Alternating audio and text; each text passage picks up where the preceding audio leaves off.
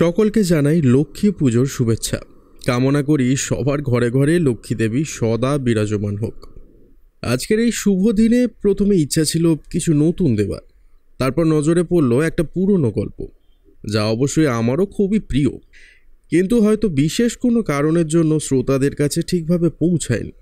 অনেকে আবার শোনেনি গল্পটা দুটো পর্বে ভাগ করা, হয়তো তাই জন্য। তাই সবটাই মাথায় রেখে সম্পূর্ণ গল্পটি আবারও রইল সকল শ্রোতাদের জন্য। আশা করব যারা শোনেনি তাদেরও বেশ ভালো লাগবে। থাকবে বেশ কিছু পুরনো কণ্ঠ, যারা কোনো না কোনো কারণে আমাদের থেকে বিচ্ছিন্ন এখন। শুরু হচ্ছে আজকের পরিবেশনা প্রলয় কুমার নাথের একটি অনবদ্য কাহিনী, ফাঁস।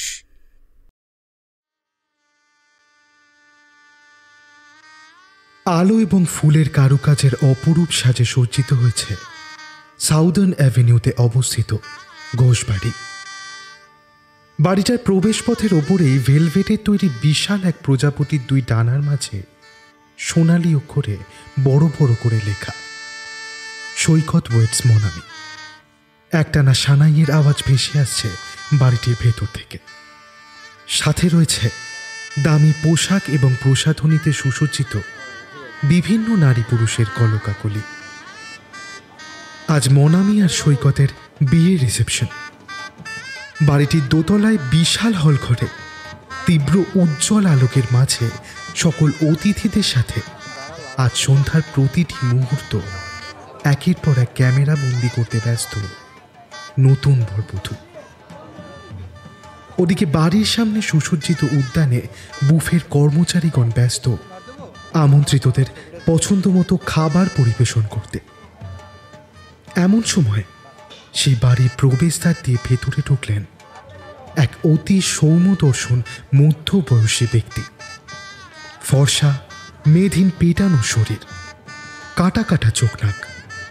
তবে সেই স্থানে উপস্থিত সকলেই কেমন যেন বিস্ময়ের চোখে তাকিয়ে রইল তার দিকে, কারণ সেই ব্যক্তির কামানো মাথা, গেরুয়া বসন এবং গলায় রুদ্রাক্ষের মালার সাজ যেন ঠিক এই অনুষ্ঠানে আসার জন্য উপযুক্ত নয়। তবে কাউকে কিছু বলার সুযোগ না দিয়ে তিনি বাড়ির ভেতরে প্রবেশ করে তরতর করে সিঁড়ি দিয়ে উঠে সোজা প্রবেশ করলেন দোতলার হল ঘরে। তার দিকে বিস্ময় দৃষ্টিতে তাকিয়ে থাকা সকল আমন্ত্রিত অতিথিদের আরো আশ্চর্য করে তার দর্শন মাত্রই মনামি আর সৈকত এগিয়ে গেল তার দিকে। তারপর দুজনেই করজোড়ে তার পায়ে প্রণাম করে বিস্মিত কণ্ঠস্বরে বলে উঠল, বাবা, আপনি এসেছেন বাবা। অভয়চরণ দুহাত ভরে আশীর্বাদ করলেন নবদম্পতিকে। সকল অতিথিদের সাথে অভয়চরণের পরিচয় করিয়ে দিয়ে আলাদা একটি ঘরে তার বসার ব্যবস্থা করে দিল সৈকত। তারপর তাঁর জন্য সম্পূর্ণ নিরামিষ ফল আহারের আয়োজন করে দিল সে। তোমরা আমার জন্য ব্যস্ত হও না, যাও বাকি অন্যান্য অতিথিদের সাথে সময় কাটাও। এই মনোরম সন্ধ্যা কিন্তু তোমাদের জীবনে রোজ রোজ আসবে না। অভয়চরণের কাছ থেকে আশ্বাস পেয়ে তাকে খাওয়ানোর পর কিছুক্ষণের জন্য বিশ্রাম করতে অনুরোধ করে আবার অন্যান্য অতিথিদের মাঝে মিশে গেল সৈকত ও মনামি। আবার চলতে লাগলো হাসি মজা, খাওয়া দাওয়া এবং ফটো সেশন। কিছুক্ষণ পর সকল অতিথিদের মাঝে মনামি বেশ হতাশ হয়ে নিজের মোবাইল ফোনটা বের করে একটি নাম্বার ডায়াল করল। তারপর ফোনটা কানে লাগিয়ে কিছুক্ষণ অপেক্ষা করতে লাগলো যাকে কল করা হয়েছে তার ফোনটা রিসিভ করার জন্য। বেশ কিছুক্ষণ বেজে বেজে কেটে গেল ফোনটা, কেউ ধরল না ওপার থেকে। আরও কয়েকবার একইভাবে চেষ্টা করেও বিফল হলো কনের সাথে সজ্জিতা মনামি। সৈকত অনেকক্ষণ ধরেই লক্ষ্য করছিল তাকে। এইবার বলেই ফেলল, ব্যাপারটা কি বলো তো? মানে তুমি কাকে এতবার ফোন করার চেষ্টা করছো? আরে স্বর্ণালীকে, ওই যে তোমায় বলেছিলাম না আমার কলেজ লাইফের প্রিয় বান্ধবী স্বর্ণালীর কথা। আরে বিয়ের দিন যে তোমার জুতো লুকিয়ে সে কি কাণ্ড বাঁধিয়েছিল, এখনো যে কেন এলো না সেটাই ভাবছি। এদিকে ফোনটাও তুলছে না। সে কি ফোন তুলছে না মানে? তাহলে কি এখানে আসার পথে কি কোনো অঘটন ঘটলো নাকি? এদিকে সেই মুহূর্তে বেজে উঠল মনামির ফোন। স্ক্রিনে ভেসে উঠল স্বর্ণালীর নাম। যেন হাফ ছেড়ে বাঁচল মনামি। সেই ফোনটা ধরেই বেশ অভিযোগের সুরে বলে উঠল, কি রে স্বর্ণ, কোথায় আছিস তুই? 3 দিন আগে তো আমাদের বিয়ের দিন একদম 7 তাড়াতাড়ি চলে এলি, কত মজা করলাম। আজ তাহলে এত দেরি করছিস কেন? কখন আসবি বলতো? অনুষ্ঠান যে সব শেষের মুখে। উত্তেজিত হয়ে আরও বেশ কিছু কথা মনামি বলতে যাচ্ছিল স্বর্ণালীকে, কিন্তু ফোনের ওপার থেকে তার প্রিয় বান্ধবী কিছু বলে উঠতেই কেমন যেন স্তব্ধ হয়ে গেল মনামি। সৈকত কৌতূহলী হয়ে শুনতে চেষ্টা করল স্বর্ণালী ফোনের ওপার থেকে ঠিক কী বলার চেষ্টা করছে, কিন্তু চারপাশের জমায়েত আমন্ত্রিতদের কোলাহলে সে কিছুই বুঝতে পারল না। সকল অতিথিদের থেকে অল্প একটু সময় একান্তে কাটানোর দরকার এমন অনুরোধ করে সে মনামিকে নিয়ে চলে এলো অভয়চরণের ঘরে। মনামি হতবাক মুখে কানে ফোন রেখে এখনো শুনে যাচ্ছে স্বর্ণালীর কথা। এদিকে তার এই আচরণ দেখে অভয়চরণও কৌতূহলী হয়ে এগিয়ে এসেছেন তাদের দিকে। আরও বেশ কিছু সময় এভাবেই অতিবাহিত হলো। অতঃপর মনামি বিষণ্ণ গলায় স্বর্ণালীকে বলে উঠল, কি আর বলবো বল না, এই অবস্থায় তোকে আর আসতে হবে না। তোরা যতটা সম্ভব পারিস মামের খেয়াল রাখ। যদি পারিস তো আরও ভালো ডাক্তার দেখে ও চিকিৎসার ব্যবস্থা কর। দেখি কাল পরশু আমরাই চেষ্টা করব তোদের ওখানে একবার যাওয়ার। ঠিক আছে রে, এখন রাখি, বুঝলি? ফোনটা কেটে ক্ষুব্ধ চিত্তে স্তব্ধ হয়ে দাঁড়িয়ে রইল মনামি। ওদিকে সৈকত অধৈর্য গলায় বলে উঠল, মনামি, কার কি হয়েছে? স্বর্ণালী কি বললো তোমাকে? আর এই মামটাই বা কে? তার চিকিৎসারই বা দরকার পড়েছে কেন? আরে চুপ করে না থেকে কিছু বলবে। সৈকতের একাধিক প্রশ্ন মানে যেন সম্বিত ফিরে পেল মনামি। যেন মনের মাঝে গুছিয়ে নিল কিভাবে সব কথা বলতে শুরু করবে সে। তারপর সে বলতে লাগলো, স্বর্ণালী আজ আসতে পারবে না সৈকত। ওরা একটা সমস্যার মধ্যে পড়েছে, তাই ও আর ফোনটা তুলতে পারেনি। আরে সেসব না হয় বুঝলাম, কিন্তু হয়েছেটা কি সেটা তো বলবে। সৈকতের গলায় অপার কৌতূহল। ওদের সমস্যার কারণ হলো দিদি হিমানির 8 বছরের মেয়ে মাম। সে কি কি কি হয়েছে মামের? স্বর্ণালী আর ওর দিদি হিমানির মধ্যে প্রায় 10 বছরের তফাৎ। হিমানিদের একমাত্র সন্তানই 8 বছরের মেয়ে মাম। ওর বর একজন সায়েন্টিস্ট, তিনি এখন চেন্নাইতে আছেন। তার এতই কাজের চাপ যে কলকাতায় ফিরতে আরও বেশ কিছুদিন সময় লেগে যাবে। হিমানিদের শ্বশুর শাশুড়ি ওর বিয়ের আগেই মারা গিয়েছেন। এদিকে অশোকদা মানে ওর বড় মাঝে মাঝেই কলকাতায় থাকেন। ওকে নিজের কাছে নিয়ে যেতে চেয়েছিলেন অশোকদা, কিন্তু হিমানিদি এখানকার একটি সরকারি স্কুল টিচার, সে রাজি হয়নি চাকরি ছাড়তে, তাই মেয়েকে নিয়ে এখানেই থাকে। ছোটবেলা থেকেই মামের সবচেয়ে প্রিয় তার দাদু দিদা, অর্থাৎ হিমানিদির মা সোমলতা কাকিমা এবং বাবা অরিন্দম কাকু। ওদের বাড়িতেই বেশিরভাগ সময় কাটে মামের।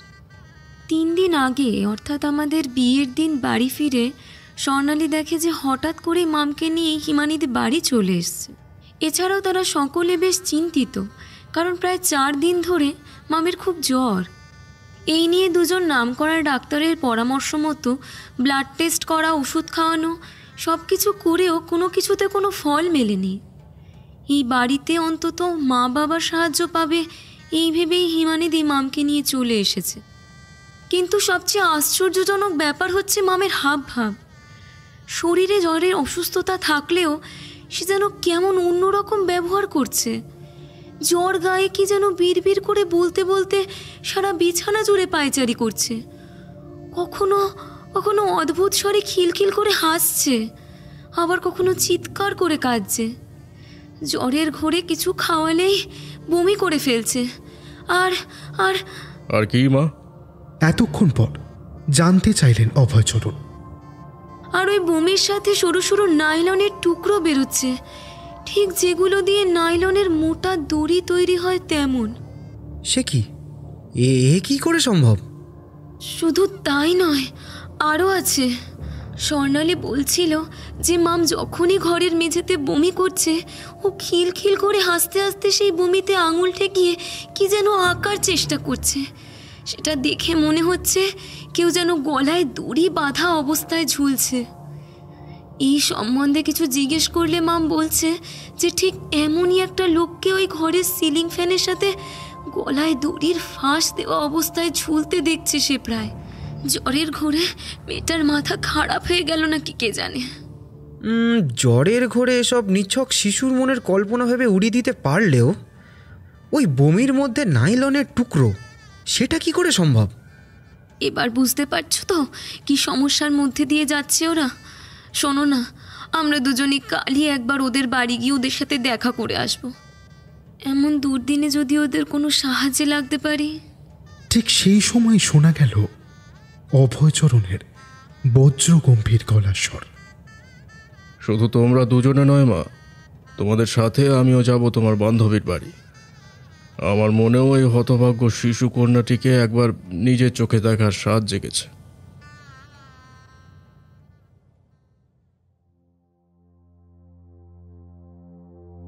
শিয়ালদহের কোলে মার্কেট দিয়ে বিবি গাঙ্গুলি স্ট্রিট বরাবর একটু এগিয়ে গেলেই স্বর্ণালীদের দোতলা সেকেলে আমলের হলুদ বাড়িটা নজরে আসে। ওর বাবা অরিন্দম বাবু বর্তমানে রিটায়ার্ড সরকারি ব্যাংক কর্মচারী। সৈকত, মনামি আর অভয়চরণ পরদিন সকালের দিকে রওনা হলেন ওদের বাড়ির উদ্দেশ্যে। এই স্থানে সকাল থেকে রাত অবধি সবসময় যানজট লেগেই আছে। এখন তো কাঁচা সবজি আর মাছের বাজার রমরমিয়ে চলছে। ওরা ট্যাক্সি থেকে নেমে স্বর্ণালীদের বাড়ির দিকে এগিয়ে গেল। বাড়ির বেল বাজানো মাত্র স্বর্ণালী এসে দরজা খুলে ওদের তিনজনকে নিয়ে গিয়ে ড্রয়িং রুমে বসালো। স্বর্ণালী ওদের সকলকে আলাপ করিয়ে দিল সোমলতা দেবী, অরিন্দম বাবু আর হিমানির সঙ্গে। সকলেই যে ভীষণ উদ্বিগ্ন হয়ে রয়েছে তা দেখলেই বোঝা যায়। মামকে দোতলার সবচেয়ে কোণার ঘরটায় এখন রাখা হয়েছে। সমস্ত রাত ধরে উদ্ভট আচরণ করে এখন একটু কাহিল হয়ে ঘুমিয়ে পড়েছে মেয়েটা। সৈকত ওদের সকলের কাছে অভয়চরণের পরিচয় দিলে ওরা বেশ অবাকই হল। তবে সেই সাথে সকলের চোখে ফুটে উঠল সমীহের ছাপ। এরপর অভয়চরণ হিমানিকে জিজ্ঞাসা করলেন, ঠিক কবে থেকে তোমার মেয়ের এমন অবস্থা হয়েছে মা? একবার ভালো করে ভেবে নিয়ে হিমানি বলল, শুক্রবার, মানে আজকের দিনটা বাদ দিলে এই তো গত 4 দিন থেকে। এখন তো শীত থেকে গ্রীষ্ম আসতে চলেছে। এই সময় ওয়েদার চেঞ্জের ফলে সর্দি লেগে জ্বর আসা তো স্বাভাবিক। তাছাড়াও ফুড পয়জনিং জাতীয় কিছু হলেও বমি হতে পারে। না রে, সাধারণ সর্দি জ্বর বা গুরুপাককে কিছু বমি হওয়া এটা নয়, সেটা ভালোই বুঝতে পারছি। ওর তেমন হলে আমাদের ওই ফ্যামিলি ফিজিশিয়ানের ওষুধ খেলে 1-2 দিনের মধ্যেই তা ঠিক হয়ে যায়। কিন্তু এবারে দুটো ডাক্তারকে পাল্টানো হলো। আজ আবার 3য় ডাক্তারের অ্যাপয়েন্টমেন্ট নেওয়া। কিছুতেই যে কিছু হচ্ছে না রে। আচ্ছা, ওই যে বমির ভেতরে নাইলনের টুকরো বেরোচ্ছে, সে প্রসঙ্গে বলি যে ওর ঘরের আশেপাশে কি কোনো নাইলনের বা ওরকম জাতীয় কোনো দড়ি আছে? সৈকতের এই প্রশ্নটা বড্ড বোকা বোকা শোনালেও হিমানি খুব ধৈর্য সহকারে উত্তর দিল, না ভাই, তেমন তো কিছু নেই। তাছাড়া তুমি বলো না, ওই যদি দড়ি রাখাও থাকে তাহলে ওকে কেউ দড়ির টুকরো ছিঁড়ে ছিঁড়ে খাবে? এটা কি কোনো মানুষের পক্ষে সম্ভব? তোমার মেয়ের এমন অসুস্থতা শুরু হওয়ার আগের কয়েকদিন ধরে ও ঠিক কি কি করেছিল, কোথায় গেছিল, কার সাথে মিশেছিল, এসব তথ্য আমাকে জানাতে পারবে মা? প্রশ্নটা শুনে বেশ হকচকিয়ে গেল হিমানি। তাও মনের ভেতর সব কথাগুলোকে যতটা সম্ভব গুছিয়ে নিয়ে বলল সে, আসলে বাবা, আমরা করুণাময়ীর কাছে একটা ফ্ল্যাটে থাকি। আমার স্কুল তো বিধাননগরে, মাম পড়ে কৈখালির একটা ইংলিশ মিডিয়াম স্কুলে। আমাদের ফ্ল্যাটে কাজের জন্য মালতী বলে একটা মেয়ে আছে, ওই মামকে স্কুলে নিয়ে আসা যাওয়া করে। আর আমি না ফেরা অবধি খাওয়ানো, পার্কে খেলতে নিয়ে যাওয়া, পড়তে বসানো, এই সব কাজ ওই মালতীই করে। এই তো শুক্রবারের আগের 3 দিন, মানে মঙ্গল, বুধ আর বৃহস্পতিবার, এরকমই স্বাভাবিকভাবে কেটেছিল। কই, কোথাও তো কিছু অস্বাভাবিক বলে মনে হয়নি আমার। তবে তার আগের দিন, মানে সোমবার মামের জন্মদিন ছিল। সেদিন আমি স্কুল থেকে ছুটি নিয়েছিলাম, আর ওকেও স্কুলে পাঠাইনি। নিজের ফ্ল্যাটেই বেশ জাঁকজমক করে সেলিব্রেট করেছিলাম সেদিন। মা, বাবা, বনু ছাড়াও কিছু মানুষকে নিমন্ত্রণও করেছিলাম। সেদিন তো খুব খুশি ছিল মা, জানেন। খাওয়া দাওয়া, হই হুল্লোড় ছাড়াও এত সুন্দর সুন্দর গিফট পেয়েছে, তো তাই খুব খুশি ছিল মাম সেদিন, ভীষণ খুশি ছিল মাম। এইবার যেন কেমন গম্ভীর হয়ে উঠল অভয়চরণের মুখ। তিনি কিছু একটা বলতে চলেছিলেন, এমন সময় ওপর ঘর থেকে ভেসে এলো শিশুকণ্ঠের এক অপার্থিব আর্ত চিৎকার। এটা যে মামের গলার আওয়াজ তা বুঝতে আর বাকি রইল না কারোর। ওরা তৎক্ষণাৎ সকলে ছুটে গেল মামের ঘরের উদ্দেশ্যে। মামের বিছানার কাছে এসে ওরা দেখল মামের শরীরটা ক্রমাগত ছটপট করতে করতে এ পাশ থেকে ও পাশ আছড়ে পড়ছে বিছানার উপর। এছাড়া কেমন যেন অদ্ভুতভাবে বেঁকে গিয়েছে তার ঘাড়। দেখে মনে হচ্ছে ঠিক যেন তার গলায় দড়ির ফাঁস পরিয়ে মাথার উপর থেকে টেনে ধরেছে কোন অদৃশ্য হাত। ভয়ঙ্কর ঘোলাটে হয়ে উঠেছে মেয়েটার চোখ দুটো। এখন আর চিৎকার করছে না সে, শুধু 2 হাতের নখ দিয়ে বিছানার চাদরটা খামচে ধরে কোনো দুর্বোধ্য ভাষায় যেন চাপা গর্জন করে চলেছে সে। হিমানি মেয়ের এই অবস্থা দেখে আর থাকতে পারল না। সেখানে নিজের 2 হাত দিয়ে মুখ ঢেকে ফুঁপিয়ে কেঁদে উঠল। সেখানে উপস্থিত বাকি সকলেই তাকে আশ্বস্ত করার চেষ্টা করতে লাগলো, শুধু অভয়চরণ বাদে।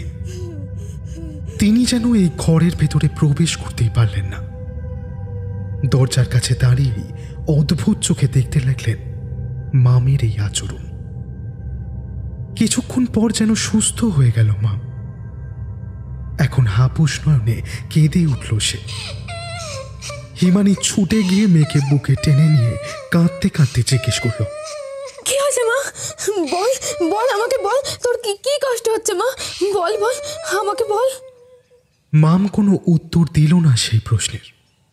এখন যেন সে বিস্ফারিত চোখে চেয়ে রয়েছে দরজার কাছে দাঁড়ানো অভয়চরণের দিকে।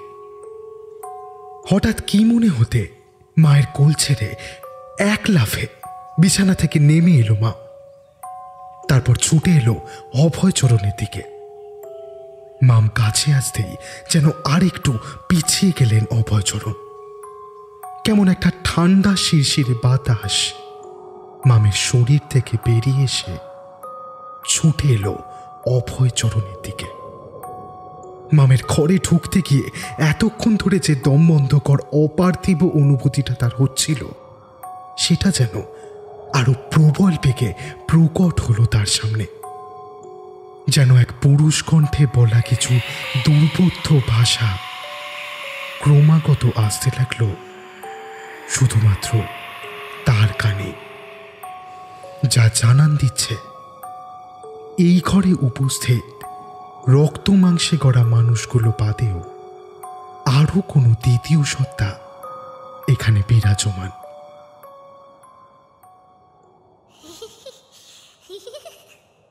এদিকে হঠাৎ খিলখিলিয়ে হেসে উঠল মাম। আর ঠিক তখনই তার মুখ থেকে ছলকে উঠল বমনের ধারা। ওরা অবাক হয়ে দেখল যে বমির ভেতর থেকেই ওর মুখ দিয়ে বেরিয়ে আসছে সরু সরু নাইলনের সুতোর টুকরো। এমন অদ্ভুতভাবে কাউকে হাসতে হাসতে বমি করতে বোধহয় এই প্রথম দেখল ওরা সকলে। এইটুকু একটা বাচ্চা মেয়ের চোখে মুখে এমন হিংস্র ভাবও যেন আগে কেউ দেখেনি। এবার হঠাৎ নিজের আঙুল দিয়ে ঘরের ওপরে সিলিং ফ্যানের দিকে ইঙ্গিত করে সে অভয়চরণকে বলল,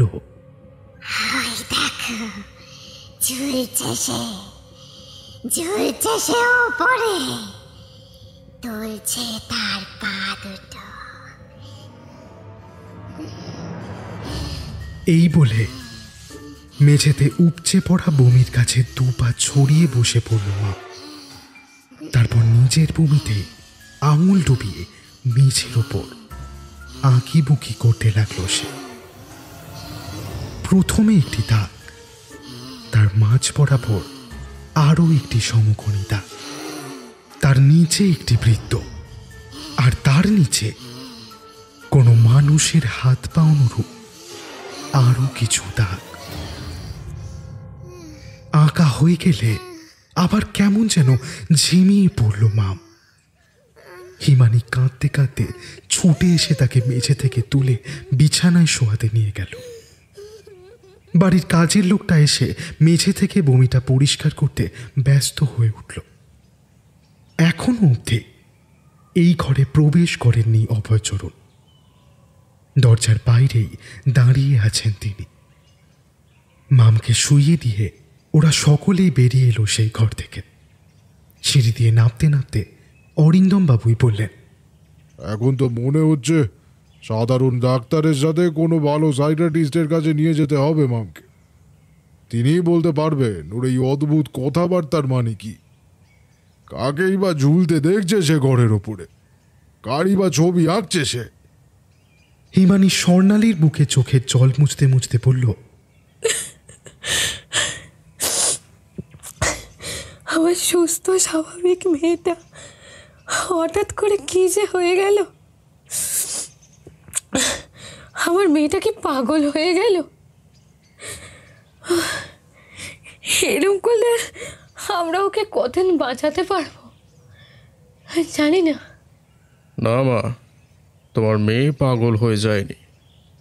সে কিন্তু কোনো অসংলগ্ন কথা বলছে না। এর প্রমাণ হলাম আমি নিজে।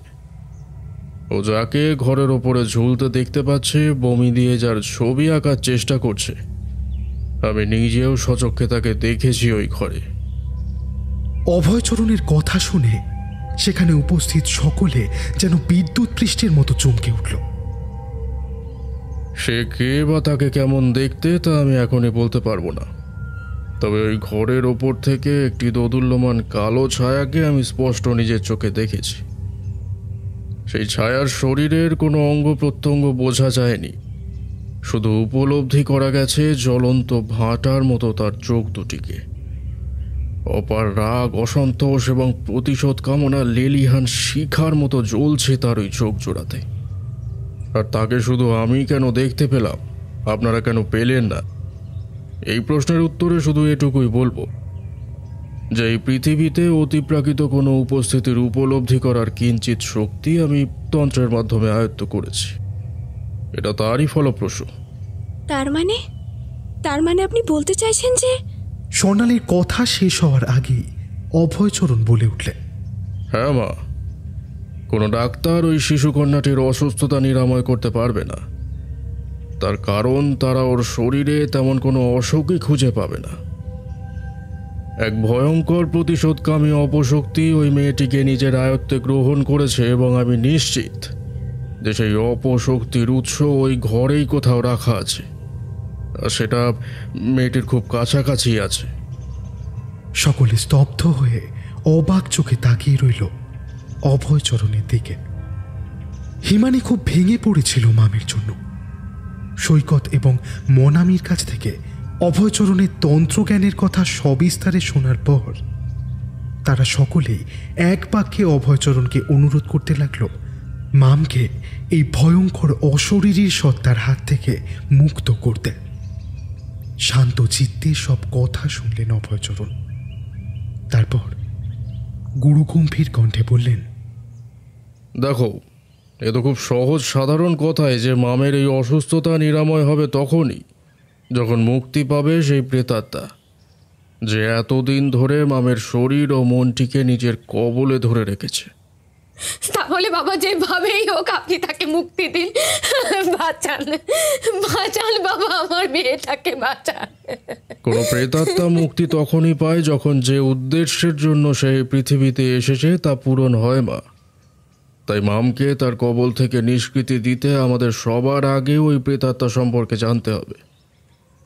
কে এই অশরীরী আর কি চায় সে? এখনো অবধি ওই ঘরে এক পুরুষ কণ্ঠের কিছু উচ্চারিত শব্দ আমার কানে এসেছে, তাই এটা পরিষ্কার যে এটা কোনো পুরুষের প্রেতাত্মা। কিন্তু তার সম্পর্কে বিশদে জানতে গেলে আমাকে তার খুব কাছে যেতে হবে, কিন্তু সেটা আমি পারছি না। ওর ভয়ানক শক্তি যে মামের ঘরে ঢুকলেই দম বন্ধ করে দিচ্ছে আমার। তাহলে তাহলে কোনো উপায় কি নেই মেয়েটাকে বাঁচানোর? আমাকে আজকের রাতটা একটু সময় দিন। আমি আপনাদের কথা দিচ্ছি যে মামকে এই প্রেতাত্মার হাত থেকে বাঁচানোর যথাসাধ্য চেষ্টা আমি করব। তবে ইতিমধ্যে আপনারা মামের সকল আচার আচরণের কথা আমাকে প্রতি মুহূর্তে জানাতে থাকবেন। তাহলে এখন চলি আমি।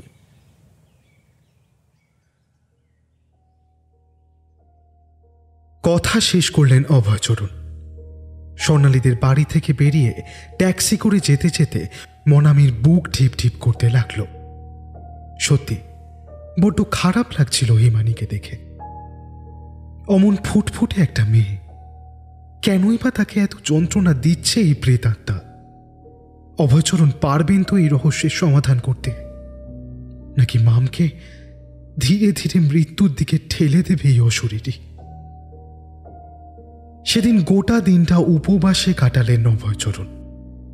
মধ্যরাতে ধীরে ধীরে তিনি এগিয়ে এলেন গঙ্গাপাড়ের এক শ্মশান ভূমিতে। তবে তিনি একা নন, সাহসে বুক বেঁধে মনামি আর সৈকত এসেছে তার সাথে। চারিদিকে থাকা নিশ্ছিদ্র অন্ধকারের বুক চিরে সাধনাস্থলে অগ্নিকুণ্ড জ্বালালেন অভয়চরণ। নিজের কাঁধের ছোলা থেকে বার করলেন একজোড়া নরকরটি। কি সব সাংকেতিক লিপি যেন খোদাই করা আছে তার ঊর্ধ্বাংশে। এছাড়াও তিনি বার করলেন সিঁদুর, হলুদ, সর্ষে, রক্তচন্দন, সরু চাল এবং কালো মসুর ডাল। অদূরে নদীর ওপার থেকে একটা ঠান্ডা শিরশিরে হাওয়া বইছে। অমাবস্যার অন্ধকারের মাঝে আশেপাশের ঝোপঝাড় থেকে মাঝে মাঝে ডেকে উঠছে রাত জাগা কুকুরের দল। সেই ডাক লক্ষ্য করে যজ্ঞভূমি ছেড়ে একটি ঝোপের দিকে এগিয়ে গেলেন অভয়চরণ। মনামি আর সৈকত সেদিকেই এগিয়ে গেল তার পিছু পিছু। অদূরে দাঁড়িয়ে রয়েছে একটি কালো মা কুকুর। তার 3টে শাবককে স্তন্যপান করাচ্ছে সে। অভয়চরণ কুকুরটির কাছে গিয়ে সস্নেহে তার মাথায় হাত বোলাতে লাগলেন। মুহূর্তের মধ্যে মা এবং তার 3 শাবকই সকল কাজ ফেলে অভয়চরণের দিকে তাকিয়ে লেজ নাড়াতে লাগলো। অভয়চরণ একটি মাটির পাত্রে সেই কালো কুকুরটির স্তন থেকে কিছুটা দুধ সংগ্রহ করলেন। তারপর আবার ফিরে এলেন সাধনার স্থানে। তবে এখন সেদিক পানে তাকিয়ে শিউরে উঠল সৈকত মনামি, কারণ এখন সেই স্থানে রাখা হয়েছে একটি মানুষের উলঙ্গ মৃতদেহ। তার কাছেই দাঁড়িয়ে আছে ডোম শ্রেণীর এক ব্যক্তি। অভয়চরণকে দেখে সে প্রণাম জানিয়ে প্রস্থান করল। আর সময় নষ্ট না করে সেই 2টি নরকরটি লাশটির মাথার নিচে রাখলেন তিনি। তার সারা দেহে লেপন করলেন হলুদ, সিঁদুর এবং রক্তচন্দন। অগ্নিকুণ্ডের আগুনের ওপর কুকুরের দুধ সমেত মাটির সরাটি বসিয়ে দিলেন তিনি। তার মধ্যে ঢাললেন চাল এবং কালো মসুর ডাল। মিশ্রণটি ফুটে উঠলে সেটিকে নিয়ে গিয়ে লাশটির কাছে রাখলেন। সিঁদুর হলুদ চন্দনে চর্চিত লাশটি যেন বিভৎস রূপ ধারণ করেছে যজ্ঞকুণ্ডের কম্পমান অগ্নিশিখার আলোয়। এরপর সাধনাস্থলের চারিপাশে সর্ষে ছড়িয়ে তিনি গাত্রবন্ধন করলেন। তারপর তিনি সোজা গিয়ে বসলেন লাশটির পেটের ওপর। অদূরে সেই দিকে কৌতূহলী দৃষ্টিতে চেয়ে রইল সৈকত আর মনামি। মন্ত্রোচ্চারণ করার সাথে সাথে তিনি মাটির পাত্রটি থেকে কুকুরের দুধ, চাল আর কালো মুসুর ডালের মিশ্রণটি অল্প অল্প করে নিয়ে বারে বারে দিতে লাগলেন মৃতদেহটির মুখে। ঠিক 108 বার এমন করার পর চোখ মেলে তাকালো লাশটি। ধীরে ধীরে কাঁপতে শুরু করল দুই পাশে প্রসারিত তার হাত দুটি। কিন্তু অভয়চরণের সেদিকে কোনো খেয়ালই নেই। তিনি যেন এখন কোনো গভীর ধ্যানে মগ্ন। লাশটির শরীরের ওপরের অংশ যেন ধীরে ধীরে মাটি থেকে উপরে উঠছে। সাদা মণিহীন নিষ্ফলক চোখে সে এক দৃষ্টে চেয়ে আছে তার পেটের ওপর বসা অভয়চরণের দিকে। এবার নিজের দুটি হাত দিয়ে মৃতদেহটি চেপে ধরল ধ্যানমগ্ন অভয়চরণের মস্তক। ঠিক এমন সময় অভয়চরণের দেওয়া পূর্বাকার নির্দেশ মেনে নিজের মোবাইলটা বার করে স্বর্ণালীকে ফোন করলো মনামি। স্বর্ণালী ফোন ধরলে সে বলে উঠল, হ্যালো স্বর্ণ, তুই মামের ঘরে আছিস তো? এখন কি করছে মেয়েটা? ফোনের ওপার থেকে স্বর্ণালী বলল, হ্যাঁ আমি ওর ঘরেই আছি, এখন ঘুমোচ্ছে মাম। কিন্তু মনামি, আমার যে বড্ড ভয় করছে রে। স্বর্ণালী শোন, ভয়ের কিছু নেই, আমার কথাটা মন দিয়ে শোন। অভয়চরণ বলেছেন মামের শরীরে এখন যে প্রেতাত্মা বসে আছে তার সাথে মামের কোনো শত্রুতা নেই। সে শুধু মামের শরীরটা নিজের বশে এনেছে কোনো উদ্দেশ্য পূরণ করতে। আর মামের কাছাকাছি এমন কোনো জিনিস আছে যেটা ওই আত্মার উৎসস্থল। শোন, অভয়চরণ একজন সিদ্ধ পুরুষ, তিনি ওই আত্মার কাছে যেতে পারবেন না, কিন্তু তুই সেটা পারবি। আর যেহেতু আমরা নিজের উদ্দেশ্য পূরণ করতে তাকে সাহায্য করতে চলেছি, তাই তুই নিশ্চিন্ত থাক, সে তোকে কোনো বাধা দেবে না। ঠিক এমন সময় সাধনাস্থলের মাঝে মৃতদেহটি নিজের দুধের মিশ্রণ মাখা ঠোঁট দুটিকে অভয়চরণের কানের খুব কাছাকাছি নিয়ে গিয়ে ফিস ফিস করে কিছু বলল। সেই অবস্থায় অভয়চরণ চিৎকার করে উঠলেন, ঘরের পূর্ব দিকের ডান কোণে। মনামি সাথে সাথেই ফোনের মাধ্যমে সেই কথাগুলো জানালো স্বর্ণালীকে। স্বর্ণালী বলল, হ্যাঁ গিয়েছি সেদিকে। এখানে বেশ কিছু জিনিস আছে, যেমন একটা শোপিস, দেওয়ালের সাথে লাগানো আয়না, পড়ার টেবিল। লাশটির ফিসফিসানি শুনে আবারও চিৎকার করে উঠলেন অভয়চরণ। শোকেসের ওপরে। সেই কথা স্বর্ণালীকে বলা মাত্র সে বলে উঠল, তবে শোকেসের ওপরেও বেশ কিছু জিনিস আছে জানিস, যেমন কিছু পুরনো বই, বাবা মায়ের বিয়ের বাঁধানো ফটো, একটি অ্যালার্ম ঘড়ি, একটি ট্রলি ব্যাগ। Trolley bag? তবে এটা তো দিদির ট্রলি ব্যাগ। মানে মামের জ্বর আসার পর এই বাড়িতে তাকে নিয়ে যখন দিদি এসেছিল তখন এই ট্রলি ব্যাগটাই এনেছিল। শেষ মুহূর্তে একটা বিকট চিৎকার করে উঠল মৃতদেহটি। সকলে বুঝতেই পারছিল যে আর বেশিক্ষণ নিজের তন্ত্রশক্তি দ্বারা এই মৃতদেহের সাহায্য নিতে পারবেন না অভয়চরণ। শেষবারের মতো হিস হিসিয়ে লাশটি অভয়চরণের কানে বলে উঠল,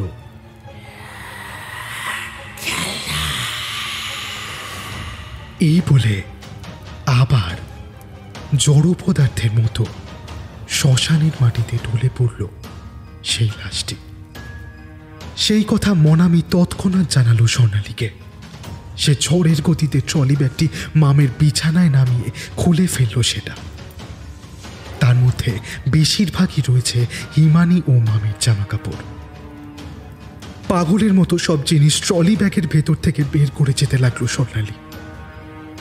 একদম শেষে একটি বস্তুকে দেখে ভীষণ আশ্চর্য হয়ে গেল সে। সেটা একটা ছোট্ট মোমের পুতুল। অপূর্ব শৈল্পিক দক্ষতায় গড়া এই পুতুলটার দিকে কিছুক্ষণ মুগ্ধ নয়নে চেয়ে রইল স্বর্ণালী। ততক্ষণে হিমানিও চলে এসেছে সেই ঘরে। ফোনে মনামিকে সেই কথা জানিয়ে দিল স্বর্ণালী। এদিকে ততক্ষণে শেষ হয়েছে অভয়চরণের প্রেত সাধনার তন্ত্রক্রিয়া। তিনি ছুটে এসে মনামির কাছ থেকে ফোনটা নিয়ে স্বর্ণালীকে বলে উঠলেন, আমাদের ক্রিয়া সফল হয়েছে মা। ওই পুতুলের মধ্যেই রয়েছে ওই আত্মার উৎস।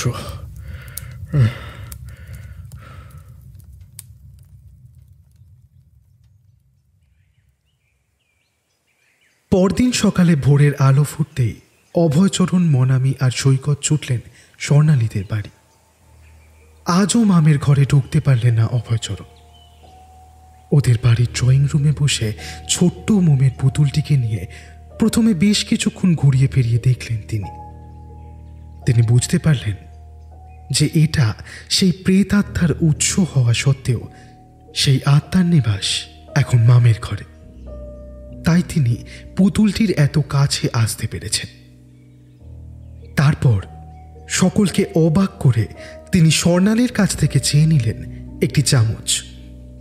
সেই চামচ দিয়ে পুতুলটির বুকের কাছটা কিছুটা মোম খুঁচিয়ে বের করে ফেললেন তিনি। সকলে অবাক হয়ে দেখল যে মোমের আস্তরণ সরে যেতেই সেই স্থান থেকে বেরিয়ে এলো ছোট্ট নাইলনের দড়ির একটি টুকরো, ঠিক যেমন নাইলনের টুকরো মামের বমির সাথে বেরোচ্ছে। সকলে স্তব্ধ হয়ে চেয়ে রইল সেই দিকে। অতঃপর নীরবতা ভঙ্গ করলেন স্বয়ং অভয়চরণ। এই পুতুলটি তোমরা কোথা থেকে পেয়েছো? হিমানি কাঁপা কাঁপা কণ্ঠে বলল, যতটা মনে পড়ছে ওই পুতুলটা মামকে কেউ তার জন্মদিনে গিফট করেছিল। হ্যাঁ হ্যাঁ হ্যাঁ, আর ওই অন্যান্য সকল গিফটের থেকে কেন জানি না মামের ওই পুতুলটাই সব থেকে বেশি পছন্দ হয়েছিল। জন্মদিনের দিন থেকে জানেন তো এইটা সব সময় নিয়ে খেলছিল। এটাকে একেবারে নিজের কাছ থেকে সরাতে চাইছিল না। কিন্তু অতজন নিমন্ত্রিতদের মধ্যে এইটা যে কে দিয়েছিল আমার কিছুতে মনে পড়ছে না। সদা মৃদুভাষী অভয়চরণ এবার হঠাৎ চিৎকার করে বললেন, তোমরা ভাবতেও পারবে না কি ভয়ানক কালা জাদু প্রয়োগ করা হয়েছে এই বাচ্চা মেয়েটার উপরে। কেউ তন্ত্রের মাধ্যমে ওই দড়ির টুকরোর ভেতর ওই আত্মাকে আবদ্ধ করেছে। তারপর মোম দিয়ে পুতুল তৈরি করার সময় সেটাকে ঢুকিয়ে দিয়েছে তার ভেতরে। মামের পুতুলটি খুব পছন্দ ছিল। সে জন্মদিনের দিন উপহারটি পাওয়ার পর থেকেই সেটাকে নিজের কাছাকাছি রেখেছিল। এই ধরনের তন্ত্রক্রিয়ায় আত্মাকে কয়েদ করে রাখা বস্তুটি একটানা ৭২ ঘন্টা যে মানুষের সংস্পর্শে থাকবে তার ওপরেই নিজের অশুভ প্রকোপ ফেলবে। তার মাধ্যমেই পূরণ করতে চেষ্টা করবে নিজের অসম্পূর্ণ স্বাদ, বাসনা বা কোনো উদ্দেশ্য যা সে জীবিতকালে পূরণ করে যেতে পারেনি। মনে করে দেখো, সেই জন্যই জন্মদিনে উপহারটি পাওয়ার ঠিক ৩ দিন পর থেকেই মামের মধ্যে অসুস্থতা দেখা গিয়েছিল। আর তারপর কথা বলতে গিয়েও কেমন অপ্রস্তুত বোধ করলেন অভয়চরণ। হিমানি যেন এতক্ষণ ধরে স্তম্ভিত হয়ে শুনে যাচ্ছিল অভয়চরণের সকল কথা। সে অস্ফুট কণ্ঠে বলে উঠল, বলুন বাবা, বলুন। আর কি? বাঁধো বাঁধো কম্পিত গলায় অভয়চরণ বলে উঠলেন, তন্ত্রশাস্ত্রে আমার যেটুকু জ্ঞান আছে তার ভিত্তিতেই বলতে পারি যে এই ধরনের প্রেতাত্মার কোনো মানুষের শরীরে ভর করে তাকে শুধুমাত্র ১ সপ্তাহ সময় দেয় নিজের উদ্দেশ্য পূরণ করার জন্য। এই সময়ের মধ্যে আত্মার বশীভূত হয়ে থাকা মানুষটি নিদারুণ কষ্ট উপভোগ করে। কিন্তু কেউ যদি সেই প্রেতাত্মার উদ্দেশ্য সাধনের পথে এগোয় তাহলে তাকে সাধ্যমতো সাহায্য করে এই অসুরটি।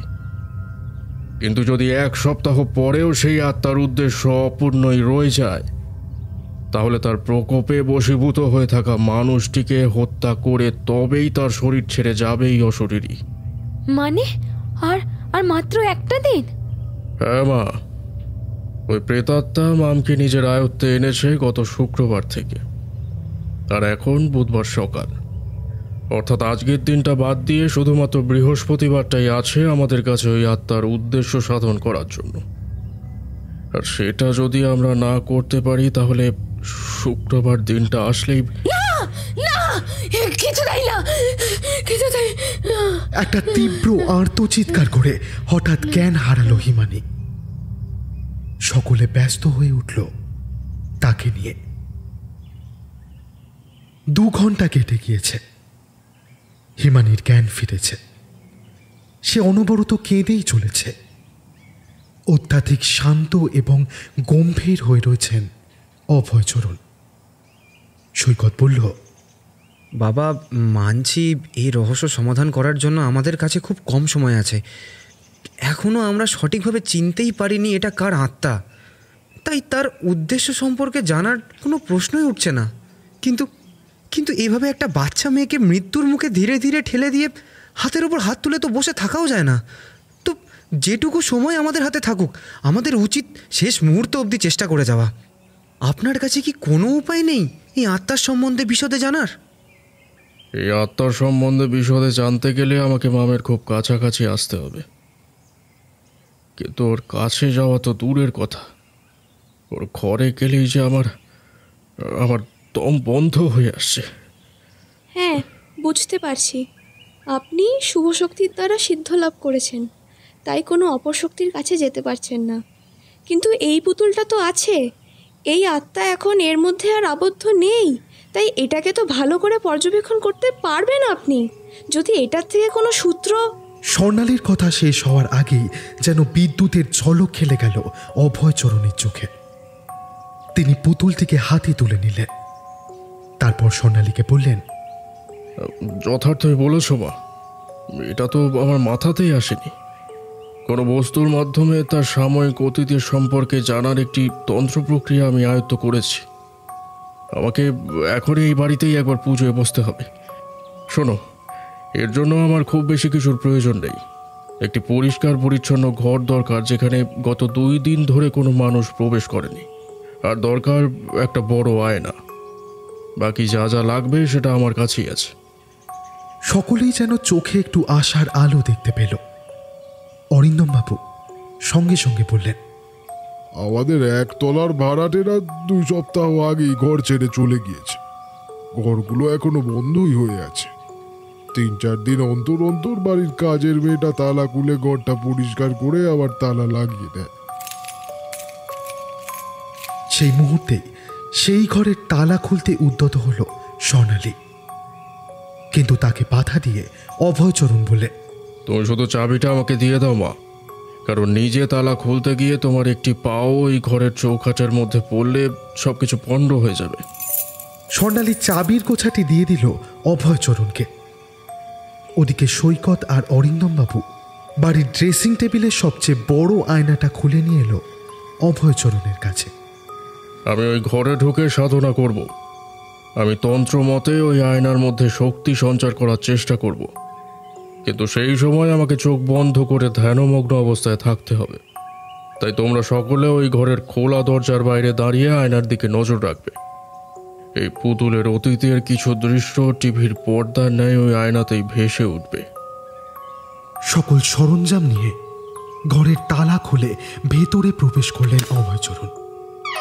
বাড়ির বাকি লোকেরা দরজার বাইরেই দাঁড়িয়ে রইল। ঘরের উত্তর দিকে আয়নাটা দেওয়ালের সাথে ঠেস দিয়ে রাখলেন তিনি। ঠিক তার সামনে রাখলেন কালো কোষ্টি পাথরের নির্মিত এক মৈথুনরত দেবদেবীর জুটি। এরা হলেন বৌদ্ধ দেবতা হেরুক এবং তার সঙ্গিনী বজ্রবারাহী, এবং তাদের এই যুগল মূর্তিকে বলা হয় ইয়াবজাম। একটি ধারালো ছোরা দিয়ে নিজের হাত কেটে রক্তের ফোঁটাগুলিকে তিনি ছিটিয়ে দিলেন মূর্তির গায়ে। কোনো গোপন মন্ত্র বলতে বলতে নিজের চারিপাশে সর্ষের দানা ছিটিয়ে গাত্র বন্ধন করলেন তিনি। এমন বেশ কিছু অদ্ভুত উপাচার করার পর তিনি মোমের পুতুলটিকে রাখলেন মূর্তির ঠিক পাদদেশে। তারপর আয়নার দিকে মুখ করে বসে মন্ত্রোচ্চারণ করার সাথে সাথেই চোখ বন্ধ করে ধ্যানমগ্ন মহলে। কিছুক্ষণের মধ্যে একটা অদ্ভুত পরিবর্তন এলো সেই ঘরের আবহাওয়ায়। জানলা বন্ধ থাকা সত্ত্বেও যেন ঠান্ডা হাওয়ার দাপট বইতে শুরু করলো গোটা ঘর জুড়ে। ঠিক দুটি কারেন্টের তার একসাথে ঠেকালে যেমন আগুনের ফুলকির বিচ্ছুরণ ঘটে, তেমনি আলো ঠিকরে বেরোতে শুরু করলো বৌদ্ধ দেবদেবী এবং পুতুলটির সংস্পর্শের স্থান থেকে।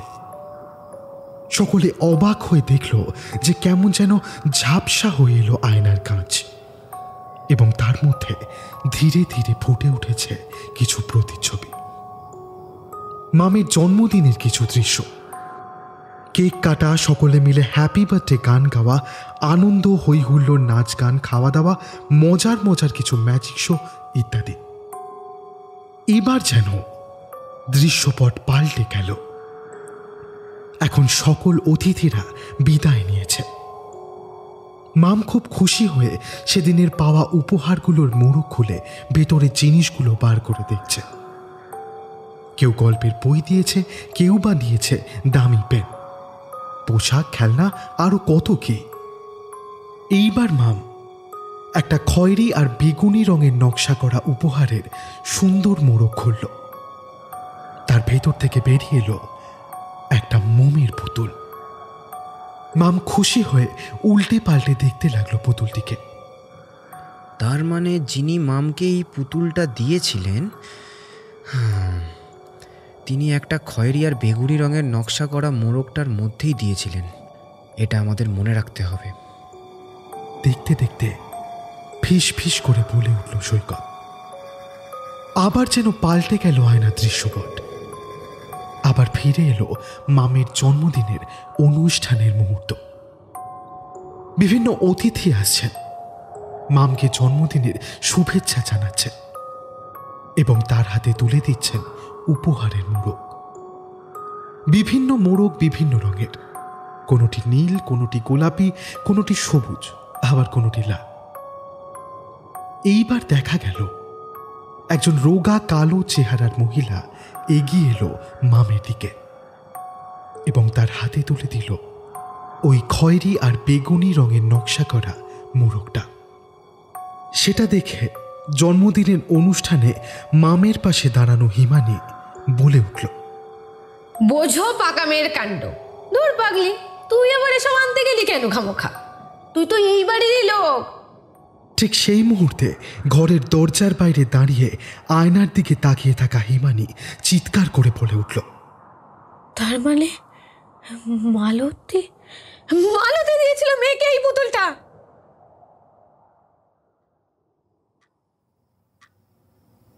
কয়েক ঘন্টা পরের ঘটনা। বাড়ির সকলের সামনে কাঁচু মাচু মুখে দাঁড়িয়েছিল হিমানিদের করুণাময়ীর ফ্ল্যাটের কাজের মেয়ে মালতী। সে ভয়ার্ত কণ্ঠে বলে উঠল, বৌদি গো, আমি সত্যিই জানতাম না যে এই পুতুলটার জন্যে মাম দিদিমণির এই দশা হবে। আমি তোমাদের বাড়ির নুন খেয়েছি গো বৌদি। তুমিই বলো, আমি কি কখনো চাইবো তোমাদের কোনো ক্ষতি করতে? প্রতিবার তোমরাই আমাকে কত কি দাও, তাই আমারও ইচ্ছে করেছিল জন্মদিনে মাম দিদিমণিকে কিছু একটা দিতে, তাই ওই পুতুলটা। কথা শেষ না করেই ফুঁপিয়ে কেঁদে উঠল মালতী। তোমার কথা মানছি মা, তবে এই সব কথা এখন বলে কোনো লাভ নেই। আমাদের হাতে সময় খুবই কম। তুমি শুধু বলো, এই পুতুলটিকে তুমি কোথা থেকে কিনেছিলে? আমি গরিব মানুষ বাবু, তাই কোনো ঝাঁ চকচকে খেলনার দোকান থেকে পুতুল কেনার সাধ্য আমার নেই। আমাদের পাড়ার বীরেন মাটির পুতুল তৈরি করে, মাঝে সাঝে মোমের পুতুলও তৈরি করে, তারপর সেগুলোকে হাটে নিয়ে আসে বেচার জন্য। মাম দিদিমণির জন্মদিনের আগের দিন ছিল হাটবার। সেদিন হাটে বীরেনের কাছ থেকেই আমি কিনেছিলাম পুতুলটাকে। এই বীরেনটাকে, ওর সম্বন্ধে তুমি আর কি কি জানো? বীরেন আমাদের পাড়াতেই থাকে। ও দিনের বেলায় আলিপুর জেলে সাফাইওয়ালার কাজ করে, আর দিনের বাকি সময় এসব পুতুল বানিয়ে তা হাটে বিক্রি করে। আর দেরি করা ঠিক হবে না, আমাদের এক্ষুনি একবার ওই বীরেনের সাথে দেখা করতেই হবে। কিছুক্ষণ আগে হিমানি মামের ঘরে গিয়েছিল, এখন ফিরে এলো। তার মুখে অনেকটাই প্রশান্তির ছাপ। সে বলল, মামের জ্বর কিছুটা হলেও কম আছে, আর এখন অনেকটা শান্ত হয়েছে আগের থেকে। এই 5-6 ঘন্টার মধ্যে আর বমিও পাইনি। আর এই তো এখন বললো যে ওর খুব খিদে পেয়েছে, একটু খেতে দিতে বলল। যাই দেখি, রান্নাঘরে যাই, দেখি ওর জন্য হালকা করে একটু চিকেন স্টিউ বানিয়ে আনি। হিমানির কথায় কিছুটা হলেও বুকে বল পেল সকলে। সকলের মুখে স্বস্তির ছাপ থাকলেও অভয়চরণের অভিব্যক্তির কোনো পরিবর্তন ঘটল না। তিনি বললেন, আমি আগেই বলেছিলাম যে এই প্রেতাত্মা যদি বুঝতে পারে তার উদ্দেশ্য সাধন করার জন্য আমরা সঠিক দিশাতে এগোচ্ছি, তাহলে সেও কিঞ্চিৎ সাহায্য করবে আমাদের। কিন্তু মনে রাখতে হবে যে শুধু কিছুক্ষণের জন্যই এই আত্মা মামকে রেহাই দিয়েছে। ভুললে চলবে না যে মামকে সম্পূর্ণরূপে সুস্থ করার জন্য শুধু কালকের দিনটাই হাতে আছে আমাদের। আমি এখন বীরেনের সাথে অতি শীঘ্রই দেখা করতে আগ্রহী। আপনারা যারা যারা আমার সাথে যেতে চান তারা তৈরি হয়ে নিন।